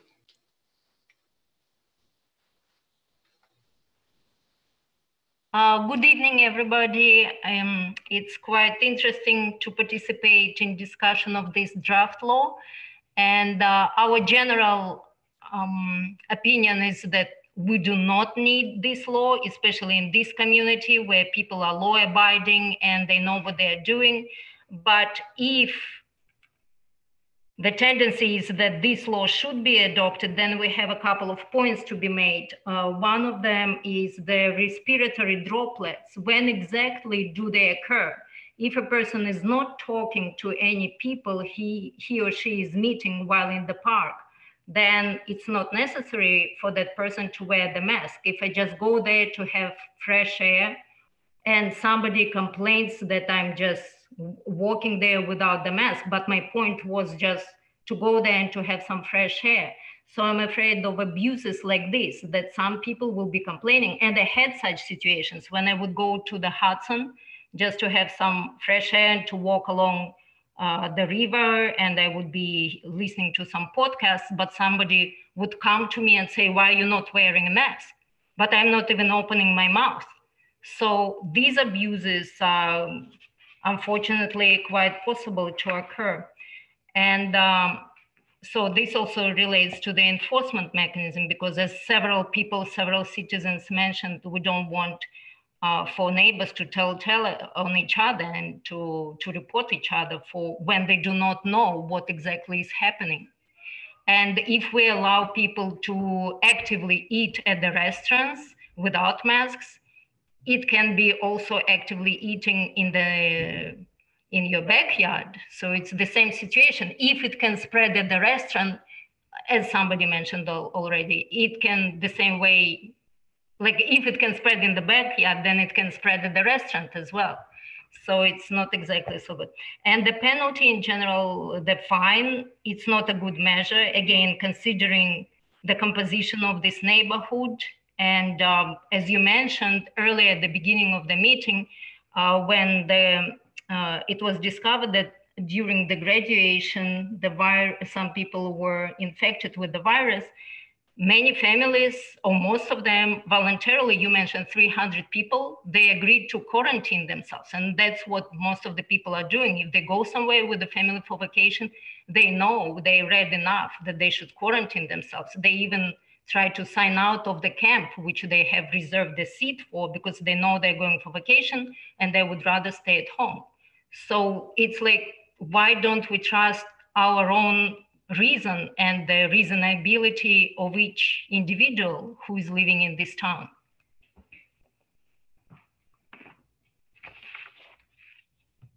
I just wanted to address the first part of your comment, Sunny, and thank you for sharing your experience.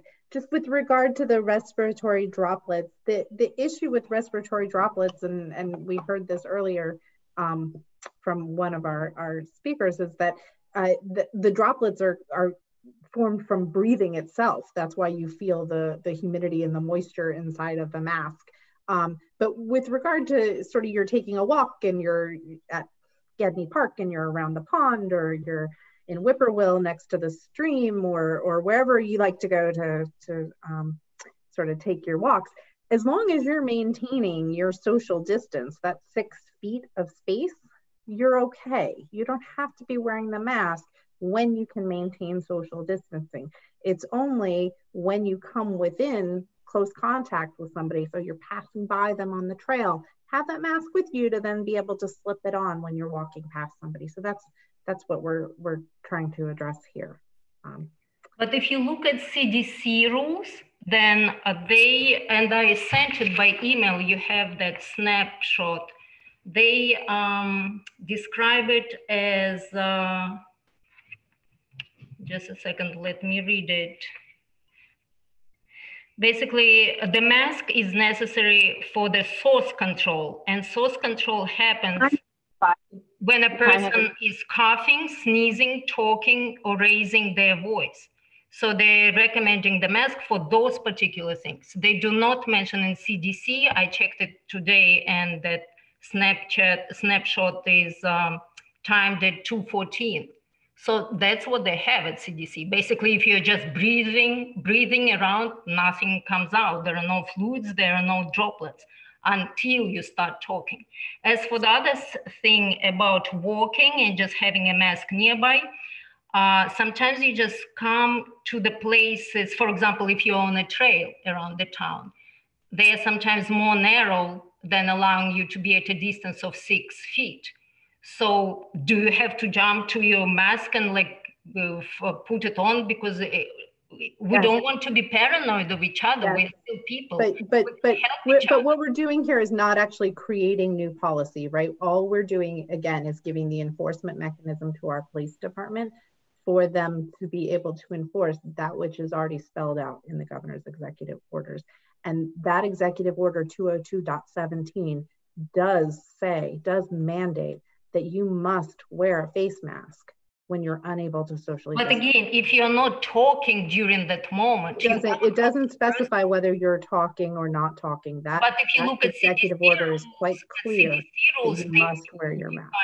You should take a look at CDC rules, how they defined respiratory droplets and when they occur.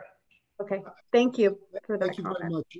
I do appreciate that. I just want to add one last thing about that. You know, certainly we're following the governor's executive order. We're adhering to the best practices from the governor.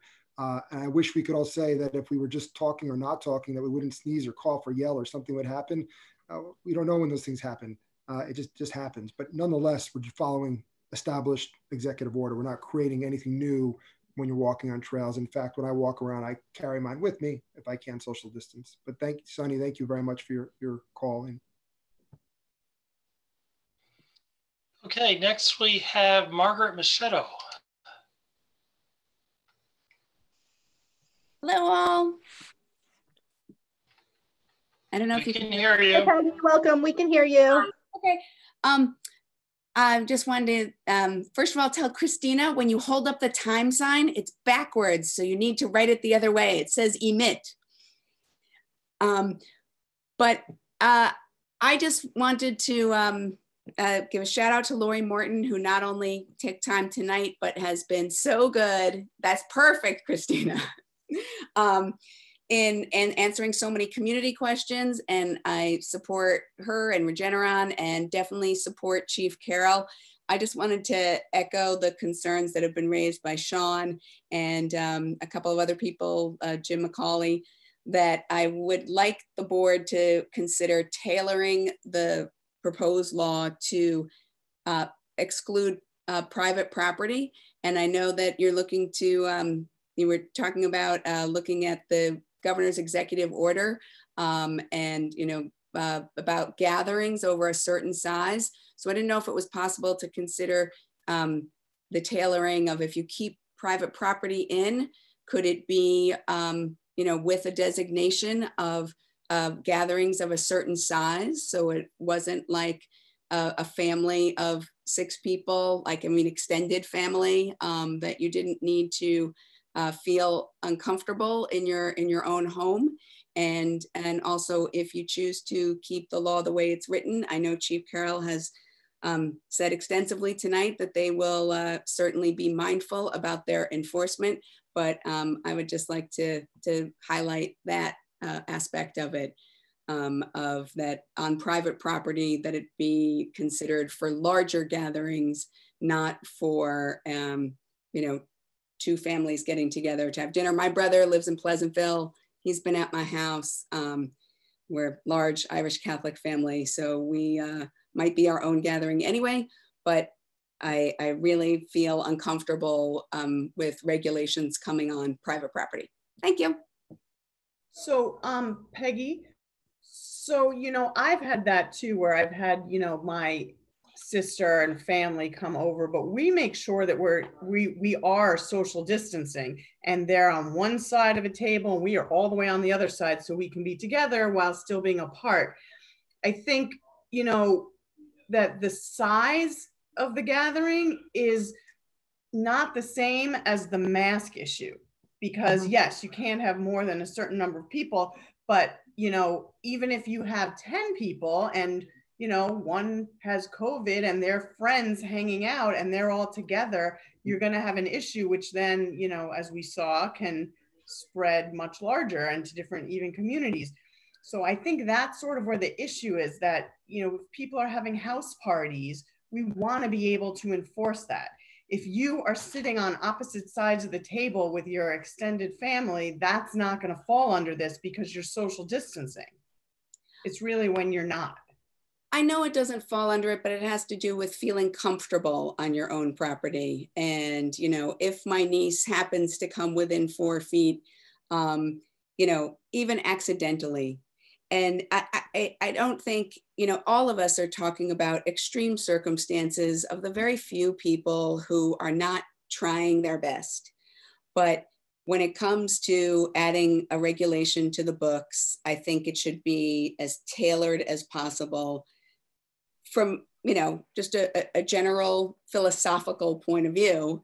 And that's what I would like to see the board think about. Thanks, Christina.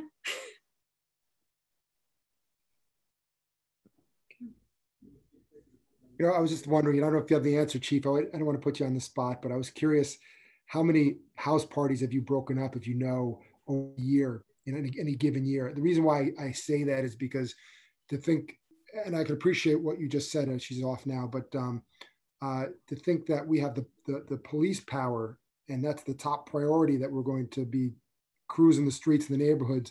Again, if you're 3 people or 50, up to 50 people, you still have to social distance or wear the mask. That doesn't change. Granted, the location is different in terms of the home, or in terms of our enforcement, but, you know, to think that the police are going to just come and break up families from not social distancing just doesn't seem practical. So I don't know if you have that answer, how many house parties you broke up, you know, that went undetected, where kids were drinking or parents or adults were having noisy parties and, you know, violated a noise violation. I can't imagine it's an everyday event.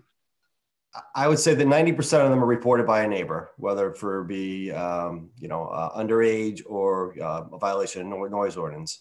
And it goes in spurts, you know, so 1 year is different than another. But the bigger issue is when it actually is a youth party. This year, you know, it was quiet until, you know, right around graduation time, where people, I think, started to loosen up and, you know, felt the sense that they, you know, it was over and they could just, you know, do what they wanted to do. And, you know, we have had to deal with a couple parties after that point. So, and yes, if you're in your house with your, you know, your niece and she's 4 feet away from you, there's no way we're going to know, or looking to enforcement. If you're in your backyard having a private family party, are we going to see it? Or is your neighbor going to call? And I don't think that's going to happen. And if in a case like that, I would certainly hope we can use discretion and, again, voluntary compliance. Sorry about the dog. Just like you do with the speeding ticket. I think that's a fair analogy. There's people who get tickets, there's people who don't. You have a discretion to allow them to go with a warning. I think you've also said it before, Jeremy. It's like a noise ordinance complaint, right? I mean, how many times do we get a call from somebody mowing their lawn early?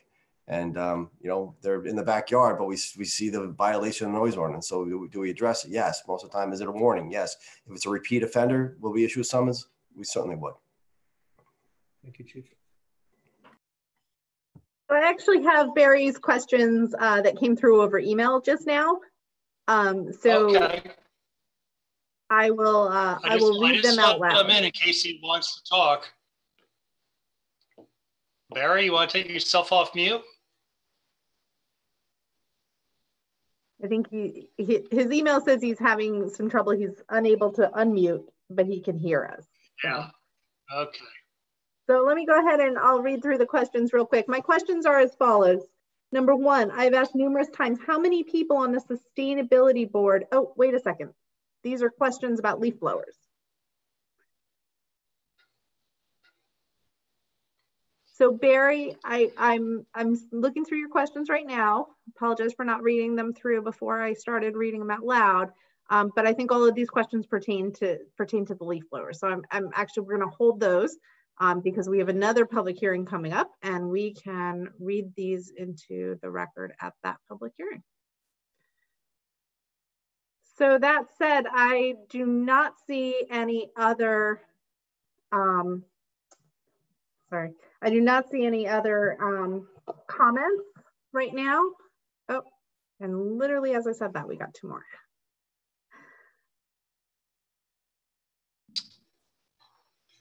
I guess we should let Eric in since he hasn't spoken before. Yep. Eric, take yourself off mute. Okay. We hear you. Okay, good enough. Number one, I'm inclined to think those fees are a little bit draconian, although I'm aware of the fact that judges can reduce that, but I think you should go with lower figures. The other question is, you mentioned the question of the enforcement from the situation that occurred at the graduation. As a result of that, I took one of the tests.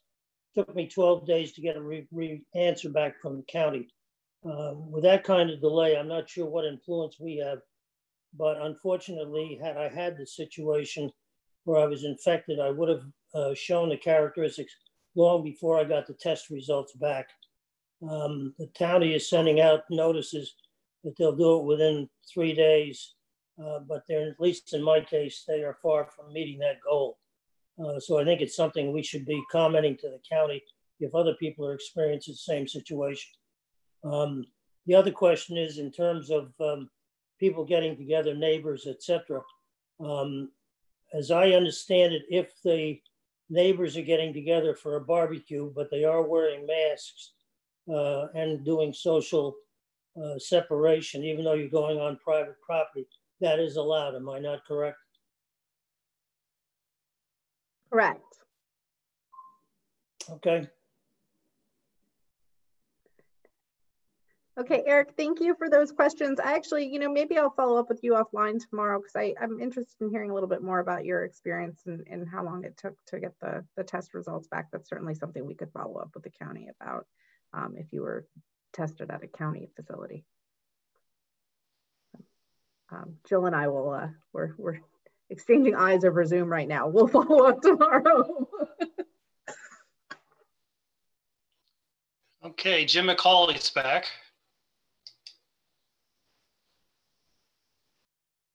One more comment. If you do pass it, I'd also like to see a sunset provision in it, 30 days after the COVID,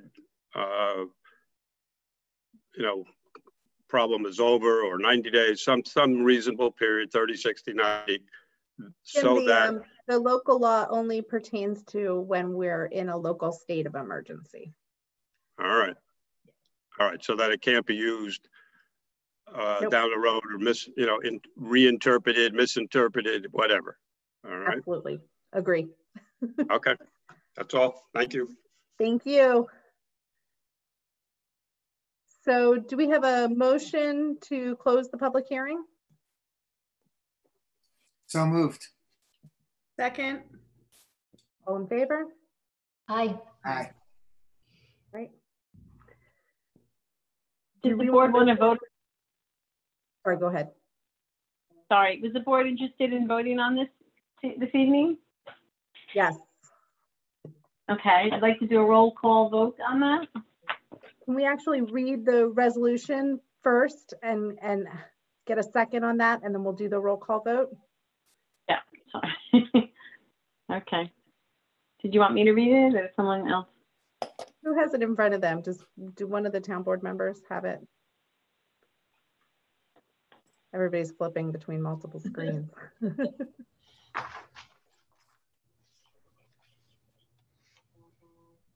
I've got it. Can I go? Yes. Okay. I move to adopt a local law to create Chapter 86 requiring the use of face masks and face coverings to prevent the spread of COVID-19. Okay. Okay, so Christina's going to do a roll call vote, which is, we're going to use that this evening so that we have the ability to properly record each town board member's vote, and for each board member to be able to address any of the comments that you heard tonight and to speak to your vote should you wish to. Okay.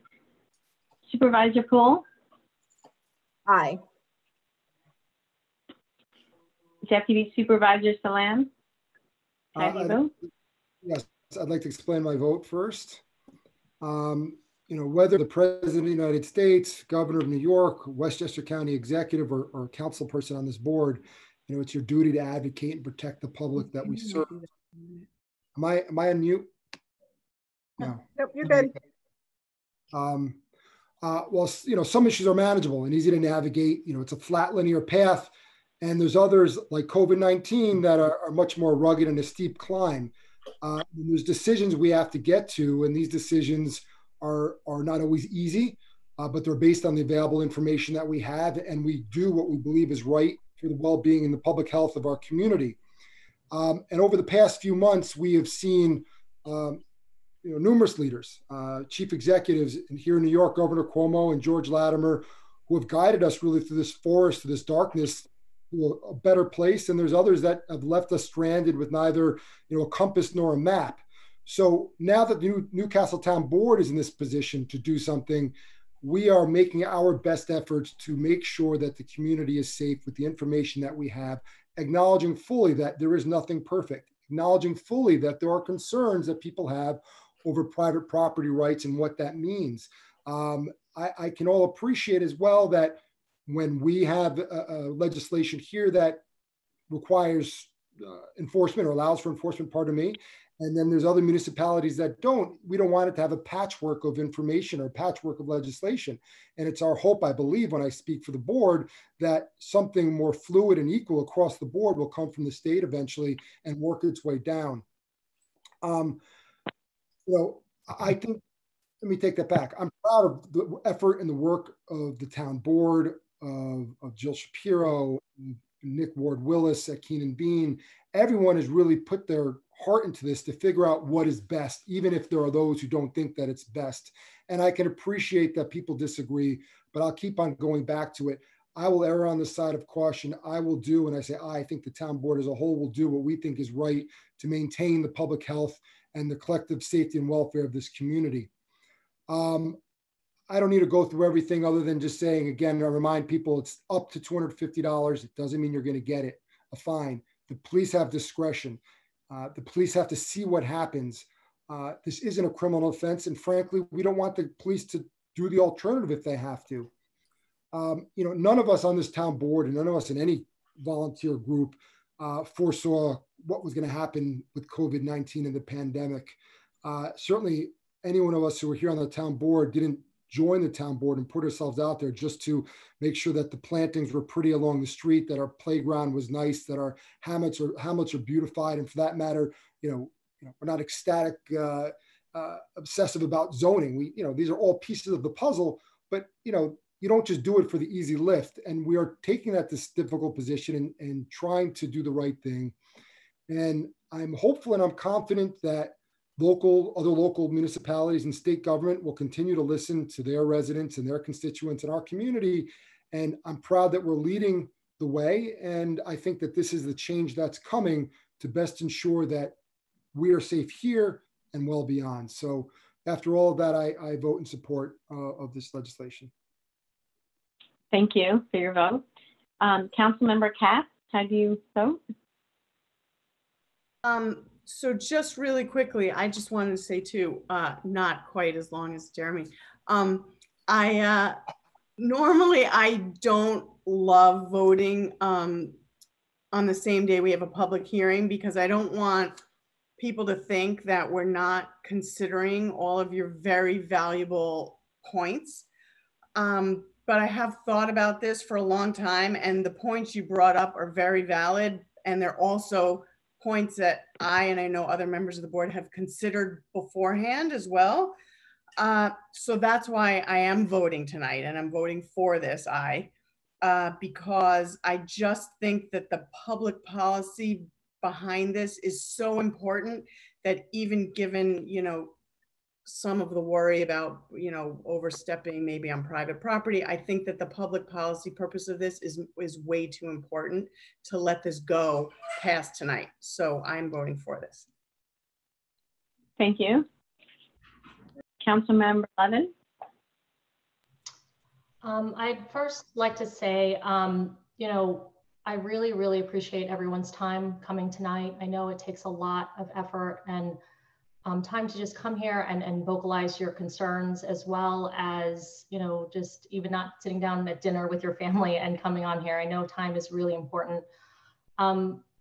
Addressing the issues as far as the nuances of the local law, I really want to say this unequivocally, that our police department and the police department's track record as it relates to enforcing any type of law in town has a stellar record. And in trusting them in this type of law, I have complete confidence, especially when the chief of police has written a letter of support for the local law. Furthermore, just in the context of philosophy, sorry, I generally, I don't love, when we have laws that make people feel uncomfortable and make people feel uneasy. But at the end of the day, if you're already doing the right thing, this law will not change your life. It really won't.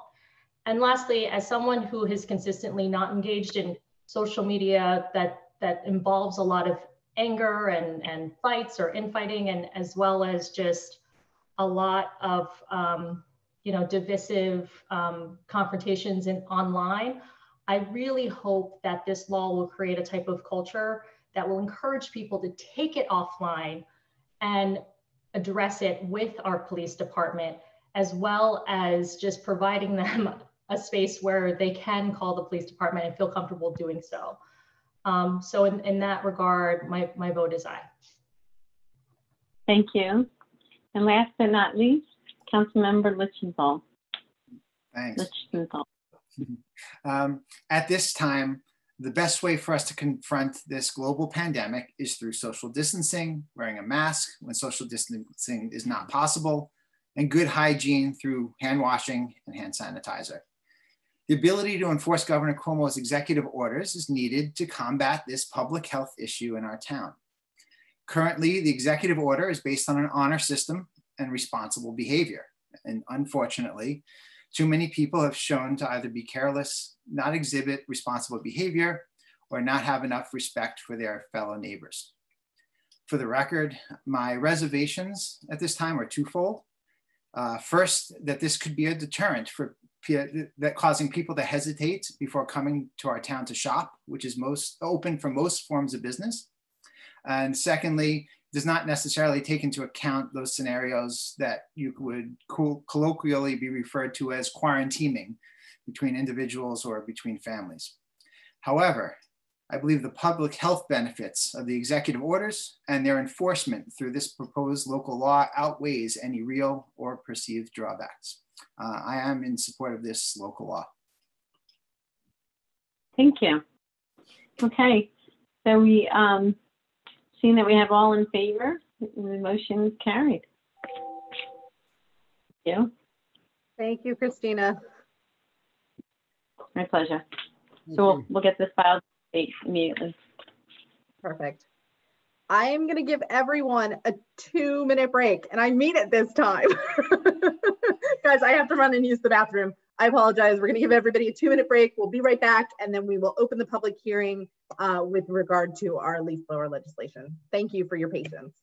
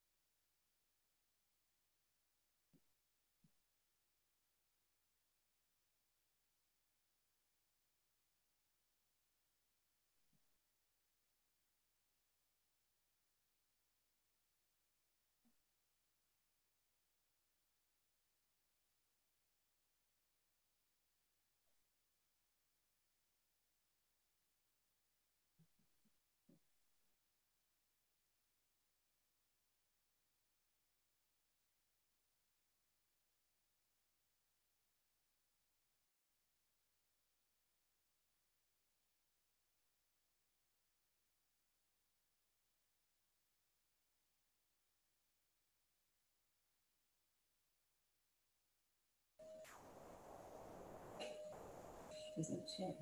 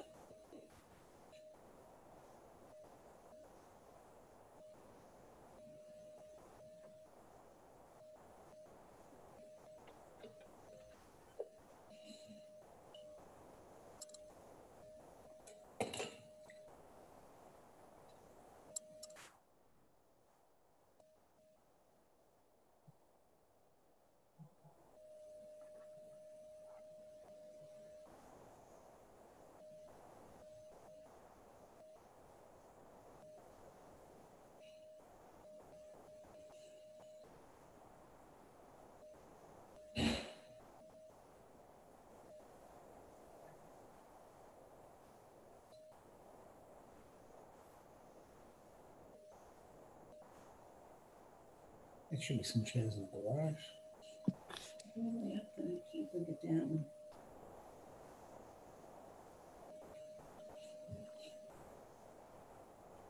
So we're going to be here another hour at least.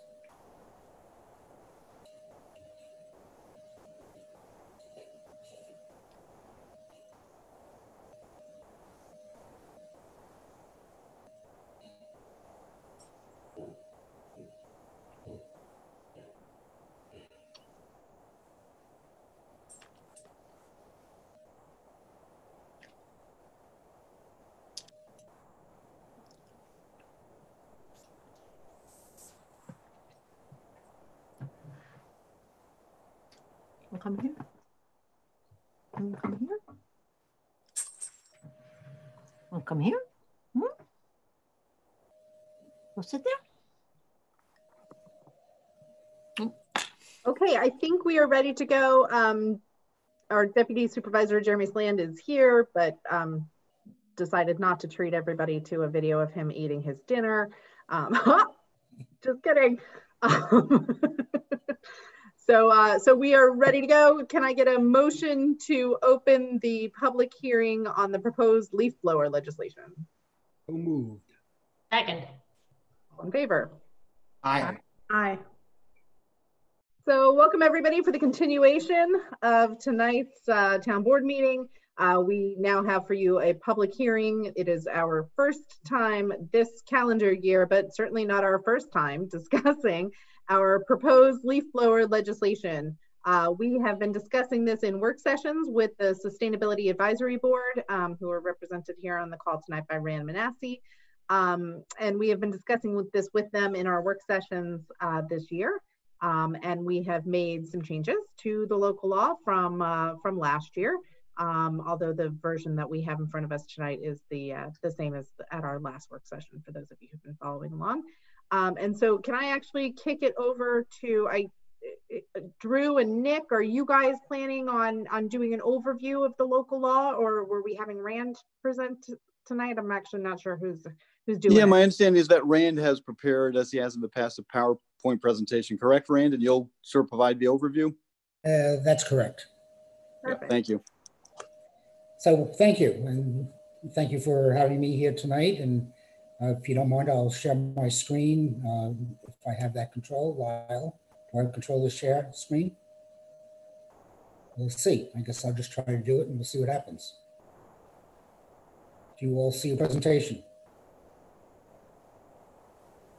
Yes? Yes, we do. Okay, great. So thank you for having me tonight, and I will make a rather short presentation if you don't mind, and fill in any questions anyone has after that.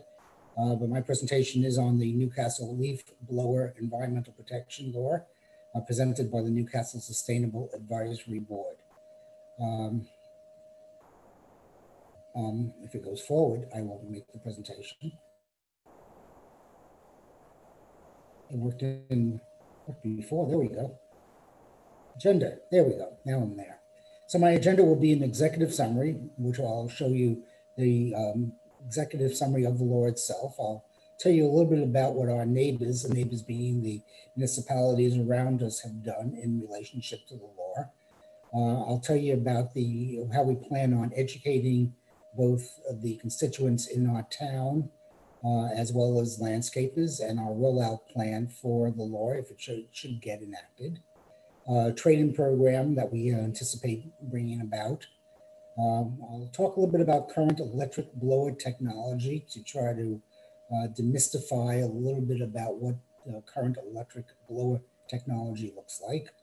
And I'll give you some insight, non-scientific, what our residents are saying about those that have made the transition to electric. And we'll talk a little bit about next steps. So the executive summary on the legislation, and there'll be another slide here that will give you a little bit more about it. So where did we come and how did we get here? Well, the SAB has been conducting research on leaf blowers for 3+ years now. We have submitted to the town board a local law to significantly reduce the ill effects, or at least as the SAB sees it, the ill effects of using fuel-powered motorized leaf blowers. During these 3 years, we received many comments from people who thought the law didn't go far enough and those who thought it went too far. So by doing that, we've received all these comments. We've opened up listening meetings over the years from various stakeholders. And we took those listening meetings and we have been working on that over these years to come up with what we think is a revised solution that fits to the majority now, where fuel-powered leaf blowers will be allowed to be used in town from October through May, and electric leaf blowers will be allowed to be used all year long. And I'll give that in a graph in a few minutes. The law then centers around that exemptions, and there are few exemptions in the law, will be determined really based upon public safety concerns. We thought that'd be the best way to go about using an exemption policy in the law itself.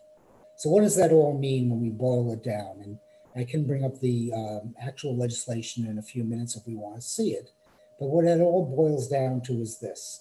From October 1st to May 30th, you'll be able to, anyone in town will be able to use both fuel-powered or gas leaf blowers, if you want to boil it down to nomenclature that others might readily accept.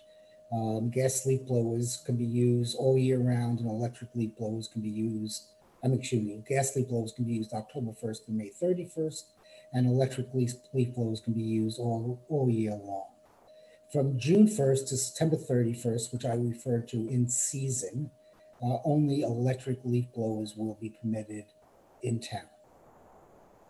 We also follow what has now been revised, or not revised, but we use the domestic tools noise ordinance to follow along with that of motorized leaf blowers. And when I say motorized leaf blowers, I'm referring really to the greater group of both electric and fuel-based leaf blowers or gas leaf blowers.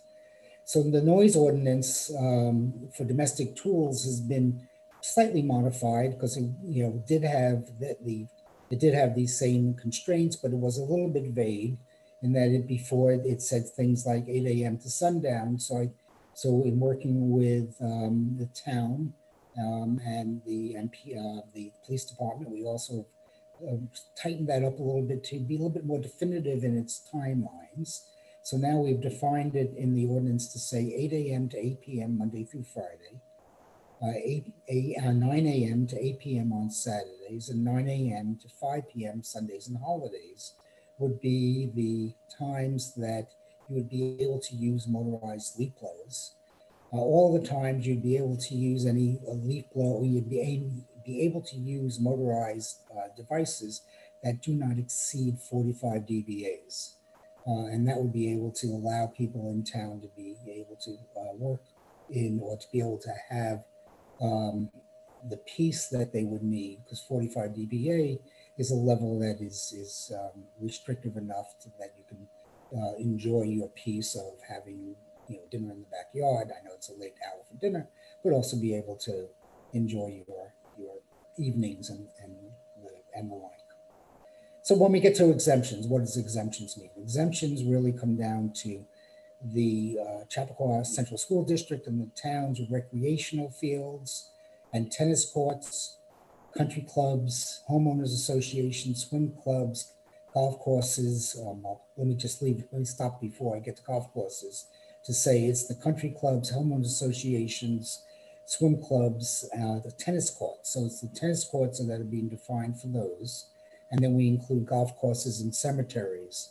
Those would be what's exempt. So the exemptions really look at large areas where public safety might be of a concern, though that's what's exempt. So exemptions really are around public safety. And even in there, we do ask that these organizations try to minimize the use of any fuel-powered motorized leaf blower to the minimal extent that they can. Then we do make one other exception, that the town administrator may temporarily permit the use of a fuel-powered leaf blower where necessary for public safety concerns. So again, as I said before, we're going to align all of this with the noise ordinance for domestic tools. So that's the executive summary when it comes to what the ordinance that we're proposing comes down to. I'm going to stop at this point and ask the board if they have any questions along these lines, because we can then move on to some of the other parts of the presentation about rollout, etc. Anyone from the board? No? Okay, then let me move on. So what do our neighbors do? So this aligns very much with the other municipalities in town.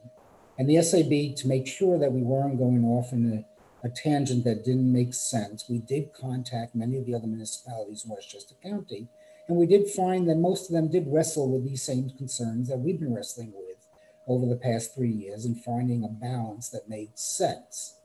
And although over half of them exempted their towns from the ban, as we have had to do, many of them stated that they tried to set a good example. Why did they exempt? For the same reason that we did, public safety concerns. But even though they exempted themselves, hear what most of them said. We've asked our landscape contractors to switch to electric. So even though that they could use gas leaf blowers or fuel-powered leaf blowers, they did ask their landscapers to try to switch to electric. Or they said we're taking to using alternative measures such as mulching, vacuuming where practical, or our town supervisor has discouraged their use. So even though that they were able to use them, they were finding that most of the supervisors, as in our own town administrator, has tried to minimize the use of gas leaf blowers wherever possible. We think that is admirable, and that is what we're actually trying to do in our own town. Examples of what some other towns have been doing. Here's a brochure that came out from the town of Mamaroneck, where they posted violations for anything in June, July, August, and September. On the right-hand side is Yonkers poster as well. Just some examples. Bedford, Town to our north, last year came up with their own ordinance. And I think what's circled on the right is two things that you might want to take a look at. What is the town planning to do to help people who want to obtain good quality, effective leaf blowers at a reasonable cost? Well, they came up with a program, and I'll talk a little bit more about this when we get further on in the presentation. But they came up with a program with both Sustainable Westchester and a group called the American Green Zone Alliance to find discount programs to help the constituents in town in the landscape find trade-in programs. And the other one that's circled there said, will it cost more if I'm not allowed to use a leaf blower on my property? The leaf blower laws have been implemented in more than 170 municipalities around the nation. The town of Mamaroneck, as an example, has had it in place since 1995. We have not heard of any municipality reporting an increase in cost. Landscapers with whom we have spoken who worked in Westchester, where legislation has been passed, are not changing their rates. Again, not scientific, but this is what Bedford has found in their own implementation of their laws. So if we do get this passed, and we hope that we do, how will we implement it? Well, we plan on an education and rollout, and our goals are this. We're going to inform residents and landscapers about the law. We'll raise awareness through the noise, health, and other issues that leaf blowers cause. And we'll educate leaf blower through the leaf blower impact and alternative solutions. How will we do that? Well, some of the actions that we're anticipating will be a residential mailings and follow-ups. We'll go through the town e-newsletter. We'll post signs. We'll provide small lawn signs, as we have done in the past with the bag law, the reusable bag law and the like. We'll do some seminar programs with healthy yard practices. We'll partner up with the Healthy Yards Group, the Pollinator Pathways, the CNC Conservation Board. We'll do equipment demonstrations. We've done one as we were preparing for all this a couple of years ago. We'll maintain online resources. We use the town website, and we use additional resources through our own website and Facebook pages. Some examples from other towns. You saw a few before. Here's some more examples from other different towns. I believe these are from Yonkers, some signs that they used in their postings. Trade-in programs. As I mentioned before, the American Green Zone Alliance, AGZR, we can work with them, and we have been in contact with Dan May. He's more than happy to work with us and to support a program. Town involvement is crucial, though, for his involvement as well. So we can develop a trade-in program.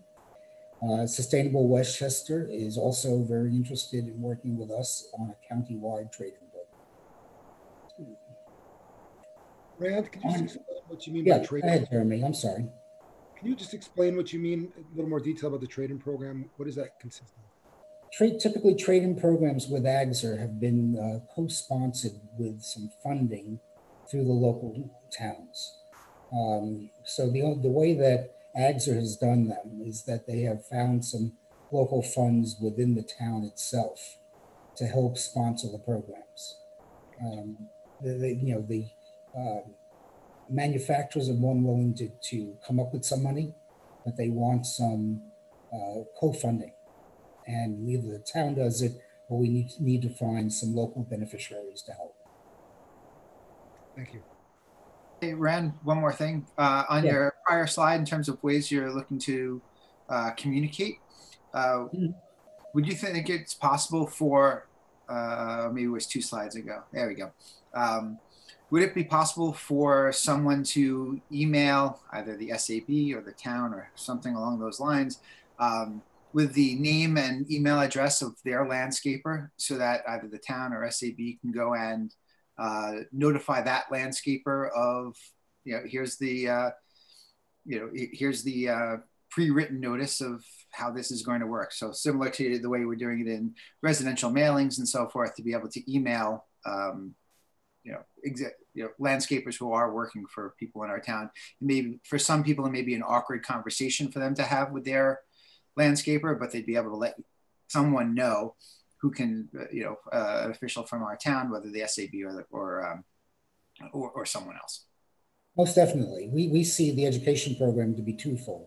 One of them is for the homeowners, the other one is for the landscapers, and we would love to be able to draw the landscapers in.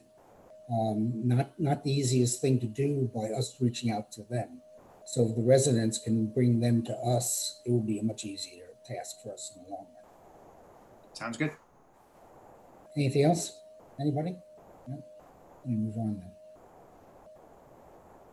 So One of the other big questions that's been with us for the last 3 years, and I guess the 3-year development of this program has helped us in this last regard, in where's the technology come over 3 years. And as I sat here 2 years ago and made these presentations, there was always the question of where's the technology, and maybe if we just waited a little while, the technology would catch up with where we want. Well, I think we can safely say that the technology is catching up. I'm not sure it's fully there to catch up with the gas blowers.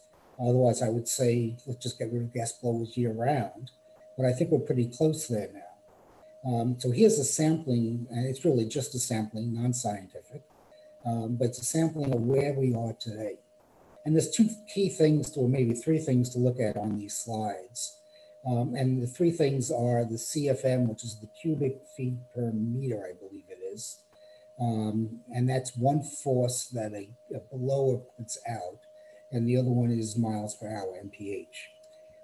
Some people believe in CFM, some people believe in MPH as the force of the blower. And then I guess some people believe in the cost of the blower, so that's the 3rd figure that you're looking at here. So the first one that you see is 155 CFM at 160 miles per hour. That's pretty much where these have been in the past, but it's an inexpensive blower. It's $35 to $50. And if you were to look at that, that's pretty much a low-end residential type blower. It probably would work for my house where I don't have to blow that much. Easy job to do. But if I'm looking for a high-powered one, I'm just going to shift to the next page. I can come back to the first one. If you look at the one on the very bottom there, it's 340 CFM at 185 miles per hour. I would match that up with almost any gas leaf blower that's out there. Most of them run about 400 CFM, and they're running about 150 to 200 miles per hour. That's pretty much a commercial grade. That one runs up to an hour on one battery charge. I would match that up to most of the commercial ones that are out there, commercial backpack type blowers that are out there. You can see the one above it is 500 CFM at 125 miles per hour. The one above it as well is 500 CFM at 125. They're all running about an hour on a charge. I can go back to the first page, and you could just look through all of these. The prices of these are $180, $200 each. They're all at that range now of power. And the thing that you have to note here is that they're not using gas. They're not using oil. The maintenance on these are much less expensive than you would for a gas-powered blower. Yes, you do need to charge them. You would probably need multiple batteries on a truck if you're a commercial landscaper. I know my landscaper that I use now does have multiple batteries that he carries on his truck, and he does use electric blowers when he does use blowers. But they are getting to the point where you can use these blowers in a commercial environment during the summer months. Am I suggesting that he does his spring and fall cleanups with them? Not yet, but he's getting there. The current electric blower technology is coming up to the point where 2-3 years from now, we might be coming back and saying, maybe it's time to ban motorized leaf blowers totally, but I'm not suggesting that the legislation talk to that at this point.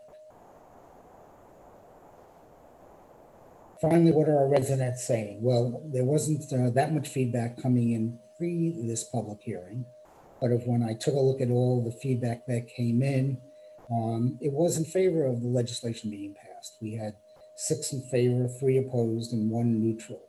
The 1 neutral one was talking about grandfathering in those that had gas leaf blowers now, but in favor of a ban going forward. And then, again, all this is non-scientific, not enough sampling to be able to really say anything in one way or the other. But residents who have switched to landscapers that do not use motorized leaf blowers or motorized blowers in the summer have found that cleanup after mowing have found no visual difference in their property appearance. I'm being one of those. I've told my landscaper, when you get done with my mowing and cleanup, don't blow at all. I don't care if there's a bunch of clippings on my driveway. So what ends up happening now, instead of him taking 10, 15 minutes to do my yard every day, every week, he takes about 5 minutes and he's gone, and I have a few clippings here and there, and I really don't care. And residents who have switched to landscapers that use electric equipment in the summer have experienced a slight increase in cost over previous years. At least that's the experience from the few people that the SAB members have spoke to. Again, non-scientific. Next steps, I'm hoping that we get an approval of the legislation. If we do, then we're going to start to work to organize a training program for the town, hopefully with town support. We'll develop and present educational seminars for residents and landscapers and commercial property owners. That's my presentation, and I thank you. Thank you very much, Rand. Rand, are you able to stay with us for the public comments? I will be here. Thank you. We appreciate it. Okay. And I realize that we have Drew Gamels and Nick Ward-Willis are still with us on the line as well, who have been the folks crafting the language and the legislation itself. Yeah, and I thank them for all of their help during all of this. Thank you, especially Drew. So with that said, we're ready to open up the floor to public comment. We'll do this the same way that we did public comments on the previous public hearing. We ask that if possible, please limit yourself to 3 minutes. Christina Papes, our town clerk, will keep time for us again. And you know, we appreciate that because with 2 public hearings in one evening, it does make a big difference for all of us and our families too. So thank you for that. And if you want to be heard, please go ahead and raise your hand using the hand raising mechanism on your Zoom. You want to start with Barry's questions while we're waiting for people to raise their hand? Sure.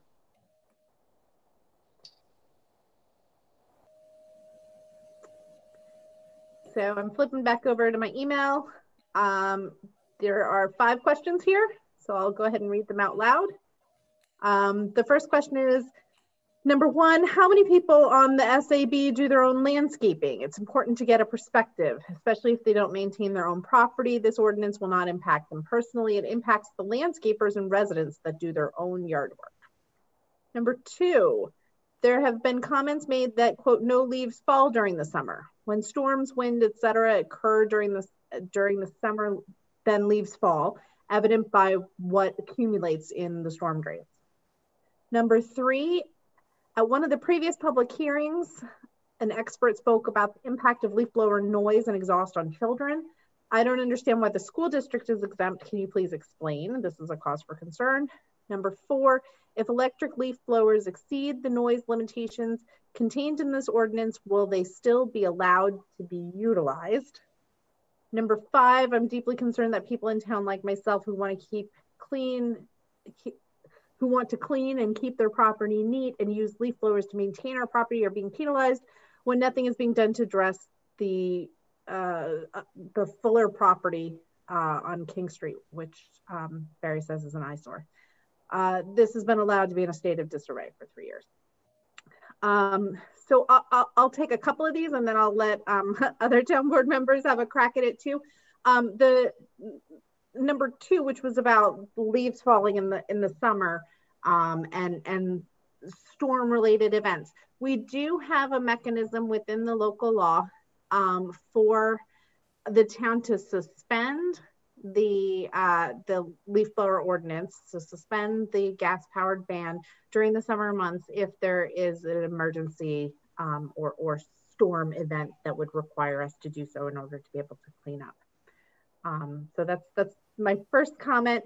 And the second thing I wanted to address is if electric leaf blowers exceed the noise limitations contained in this ordinance. So there are no noise limitations in the ordinance anymore. So one of the things that the town board working with the SAB has done this year is to eliminate some of the earlier decibel levels that we were attempting to regulate through the legislation.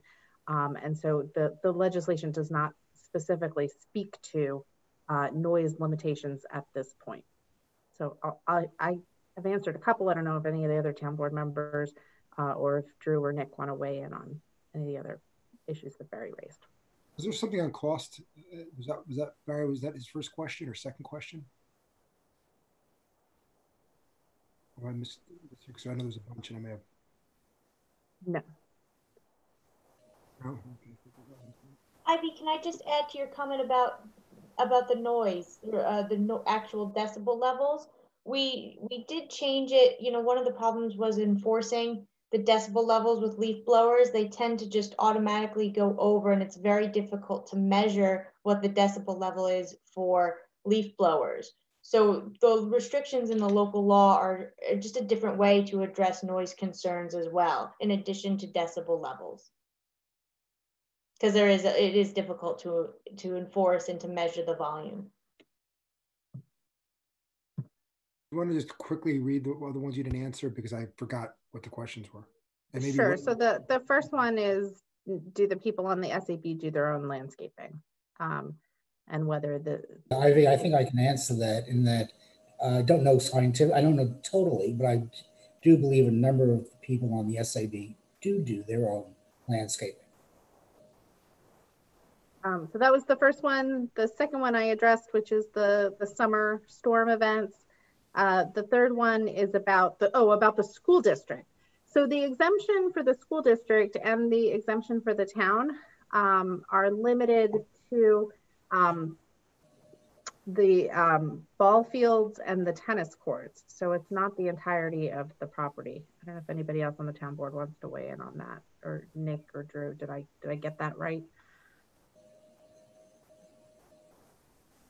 I think that initially with the progression of this law, initially the whole school and other areas were exempted, but we thought that, you know, it just was fair to, if we're exempting town ball fields, we should exempt school ball fields.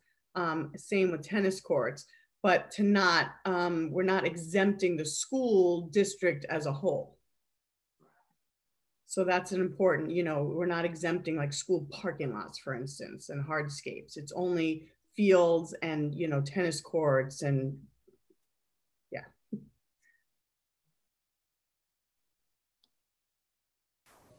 So I think we've addressed all of the questions there. So Barry, we thank you for your questions and your comments. Lyle, can we bring in? Okay. Yeah, we have David coming in. Hi, good evening. David, take yourself off. There you go. Yep, I'm on. Hi, David Brooklocker here. Just a couple of quick questions. I know the discussions have been going on for some time, and I have a particular interest as there's a lot of leaf blowing around me, and I have an asthmatic wife and daughter, as well as an aversion to such noise. But one was, did the board consider actually a longer period of having a gas-powered leaf ban to include the spring per se, because there isn't a great deal of leaves that need to be blown, and if there's an opening, they will be used for any minute amount of clearing that needs to be done, right? So the second one just addresses the enforcement aspects. You know, where do you report an infringement to? What would happen to you know, the landscaper or homeowner if they are indeed you know, violating that ban? Thank you.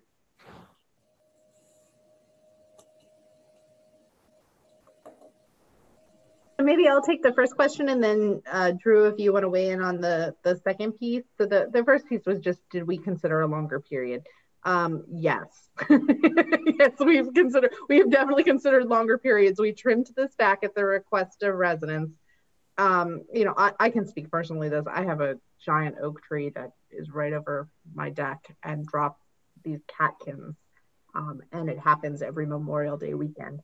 And they are these sort of seed packets, and they go everywhere. So there are still spring cleanup activities that I think people have raised concerns about that go right up until June 1st. And so I think in response to requests from the community, we dialed that back, and that's why it starts on June 1st.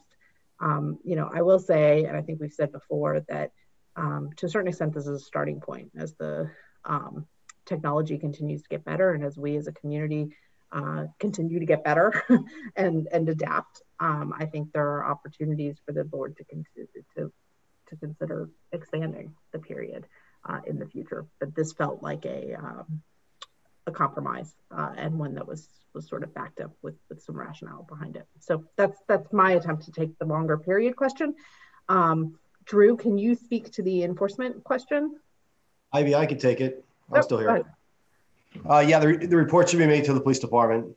We would send an officer. You know, I would imagine if it was the first incident in dealing with a landscaper, we would issue a warning. Again, look for voluntary compliance. We would document the incident. And if we had a repeat offense at an individual house or involving that same landscaper or landscaping company, a summons would be issued and they're required to appear in court.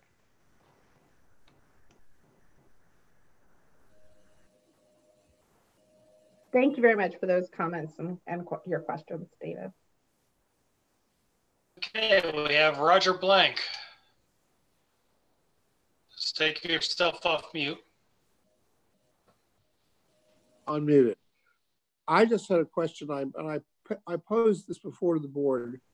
We have a large property. We've got 18 acres, and we don't back up against anybody except for Whippoorwill Park and a couple of neighbors who are quite distant. And using an electric blower, we have an electric blower that we own, and using that doesn't take us very far on our property. We would suggest that you provide an exemption for large properties because the risk of imposing on neighbors is much less. We have a landscaper to do our landscaping, but I think if you had an exemption for, say, 10 acres or more, it would be along the lines of allowing the schools and the cemeteries and everybody else, so the large properties, to not be subjected to what is essentially designed for a small, 1 or 2 acre parcel. I mean, if our property were divided into 5 or 6 different properties, you'd have a bunch of small properties with a lot more noise and pollution and whatnot than with a large property like ours. And so I suggest that you build in an exemption for properties that are 10 acres or more.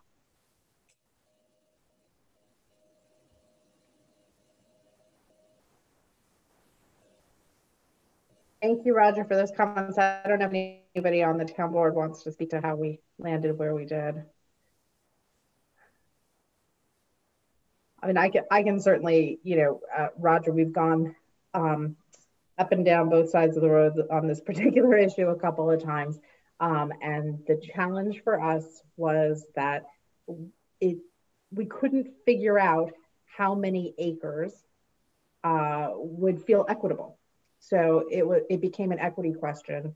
Why would we be penalizing people who had smaller lots versus larger lots? And it felt as though in order to have a law that was universal and enforceable and equitable, that not having a carve out for a particular size lot was reasonable. And, I would just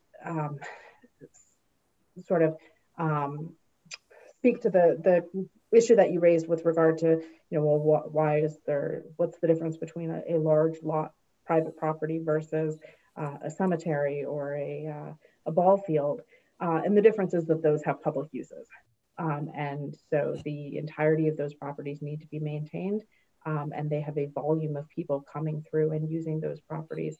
And so they need to be maintained for public health reasons, or in the case of the cemetery, for the purposes there. So that's, my perspective as to how we got to where we are today. And if anybody else wants to weigh in, please feel free.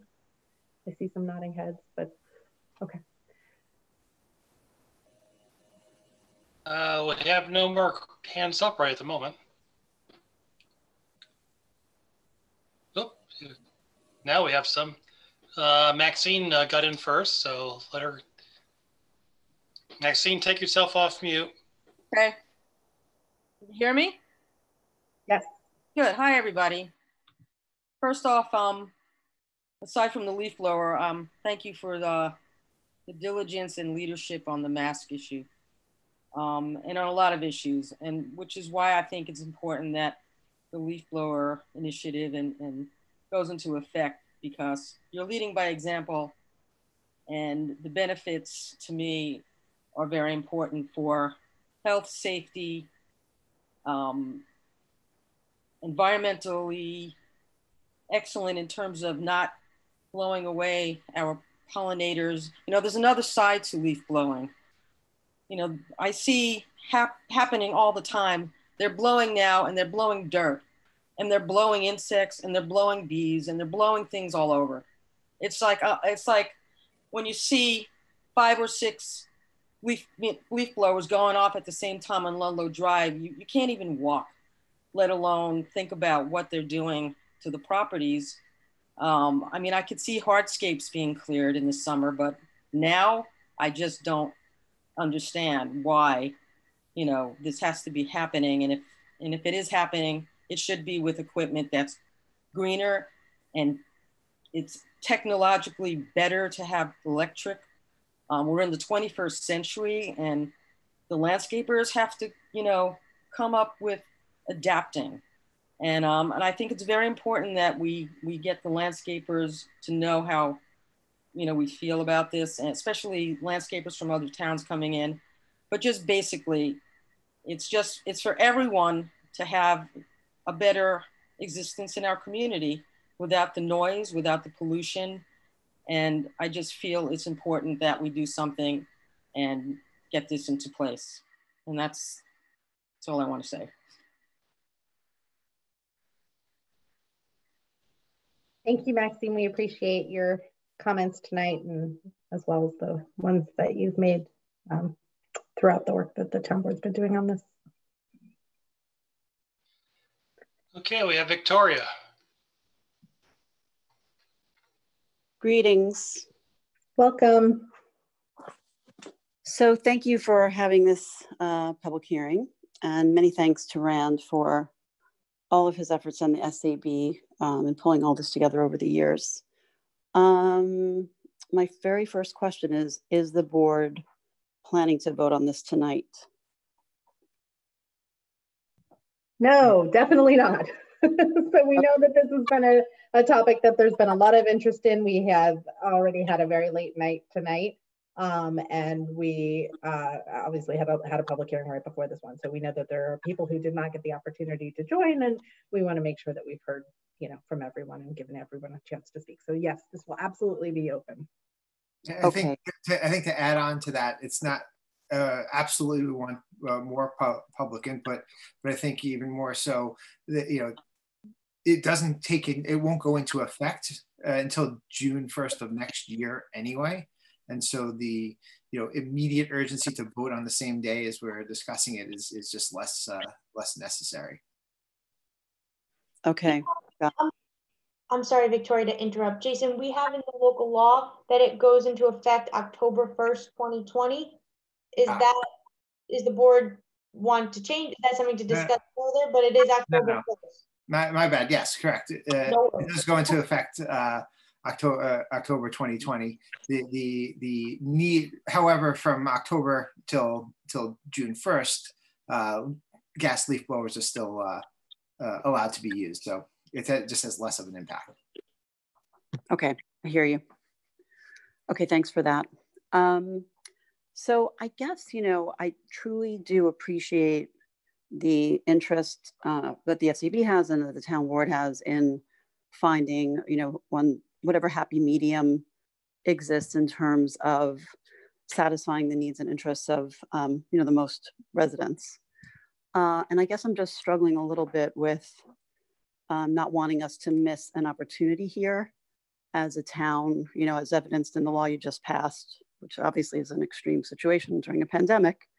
But this is a different type of opportunity to really be a leader and, you know, the words feel good come to mind for me, you know, doing something that we as a community can feel proud of in leading the way around combating climate change together and having a community effort. You know, it's almost like I see it as the days that we have cleanup in town, that everyone feels excited about, you know, grabbing a bag and picking up litter, and we all feel like we're doing it for ourselves, for our community, for the environment, and it's something that makes us all feel good, and we know we're having an impact.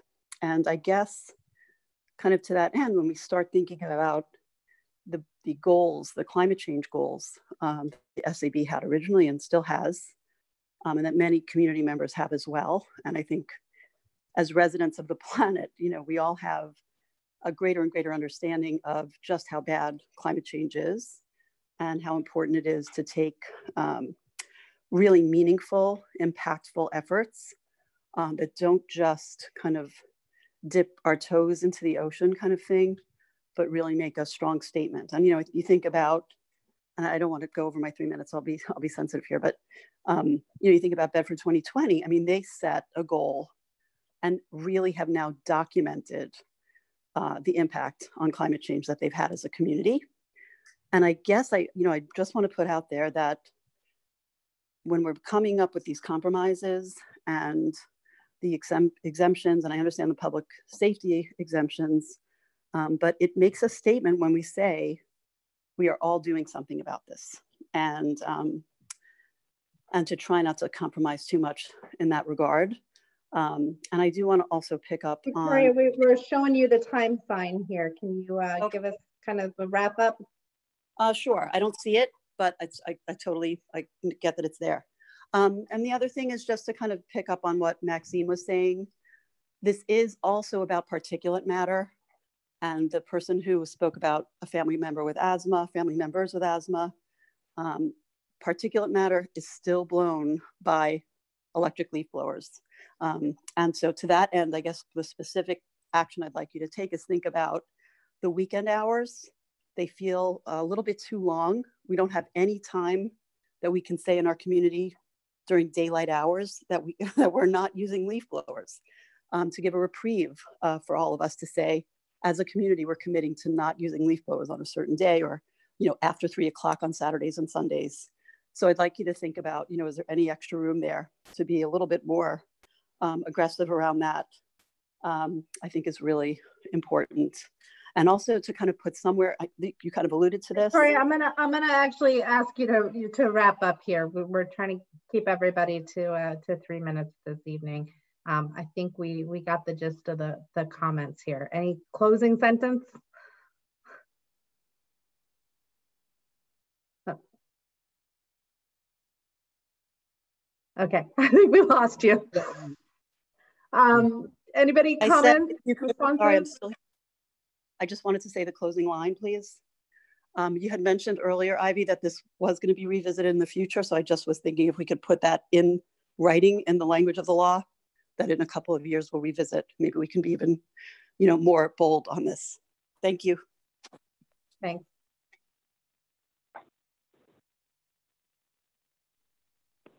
Anyone have any response, comments? I think we're all starting to feel the effects of our 4th hour of the town board meeting. Nobody with their hands raised.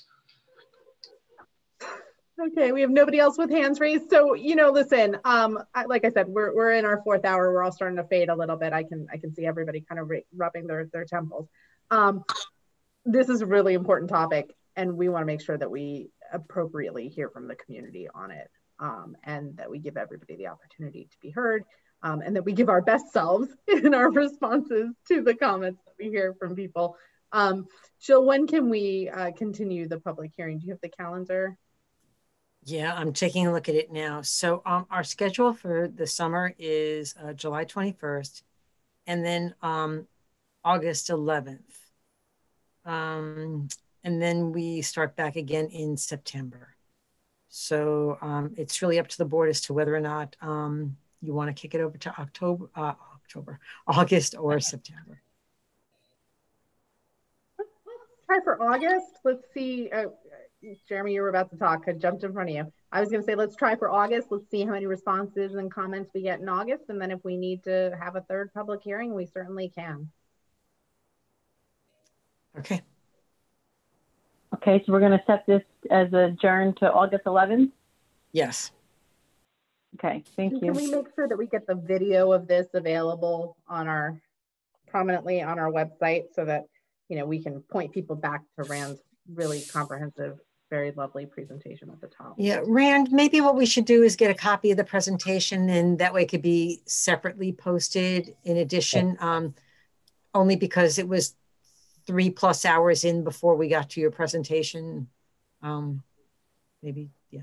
No problem. I'll send it Terrific. off. Thank you so much. Without continuing the debate right now, because we sort of internally discussed, Rand, I do support the concept of the programs, the buyback type programs, and certainly I'm not committing money from the town, but I think that it's a good idea, and I'm not opposed to finding money if we can from the town, speaking solely for myself. But I think not just to incentivize, but to help with the burden, especially in difficult financial times, to make that change. So I think that's something great. I don't know if there's grant programs out there. I don't know if you can help find other private folks who will get involved, but the more dollars, just like anything else, the better. Mm-hmm. So thank you.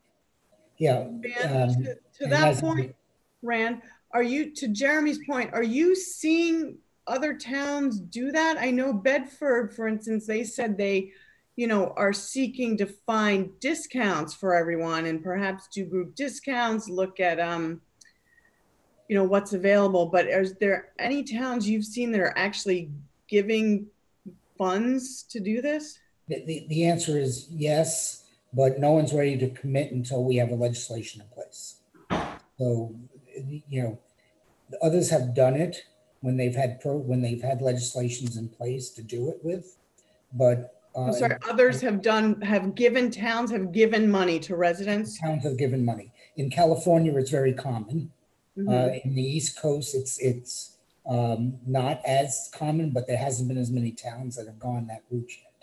Mm-hmm. When I've spoke to Sustainable Westchester, they started doing it 2 years ago, but again of traction. There is evidently another town, and they won't name who it is, who's looking to do this right now. If we were to jump on the wagon, it might give them the impetus to move forward. That was the best I can get out of them at this point in time. So the answer is, it wasn't definitive. In other words, I couldn't get them to give me any more than that. They said, you know, if you have the legislation, we might be able to have it pushed further. But without the legislation, I've heard the story before, and they weren't willing to dance with me any further, to use vernacular on it. So I really couldn't get much further with Sustainable Westchester. We can probably explore this more later. I think we've all been discussing it. So that's basically what it came down to. I couldn't go much further with anybody on it, but I got a lot of good words from people and a lot of, yeah, we can probably move this forward. Well, let's keep on talking. And I said, well, the town's very interested now. Can we talk further? They said, yeah, let's just keep on talking.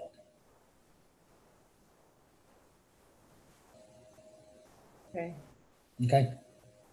Okay. Okay, everyone. Thank you, Rand.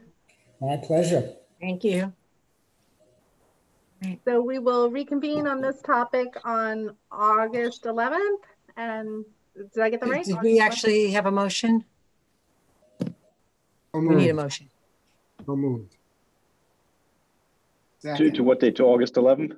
August 11th. Sorry, I guess I have to be more specific, but yes. Second to August 11th. All in favor? Aye. Aye. In the meantime, people can continue to submit comments to townclerk@mynewcastle.org and or townboard@mynewcastle.org. Great. Okay. Well, I'm ready to go to bed. So. See you all then. All right. Motion to adjourn, please.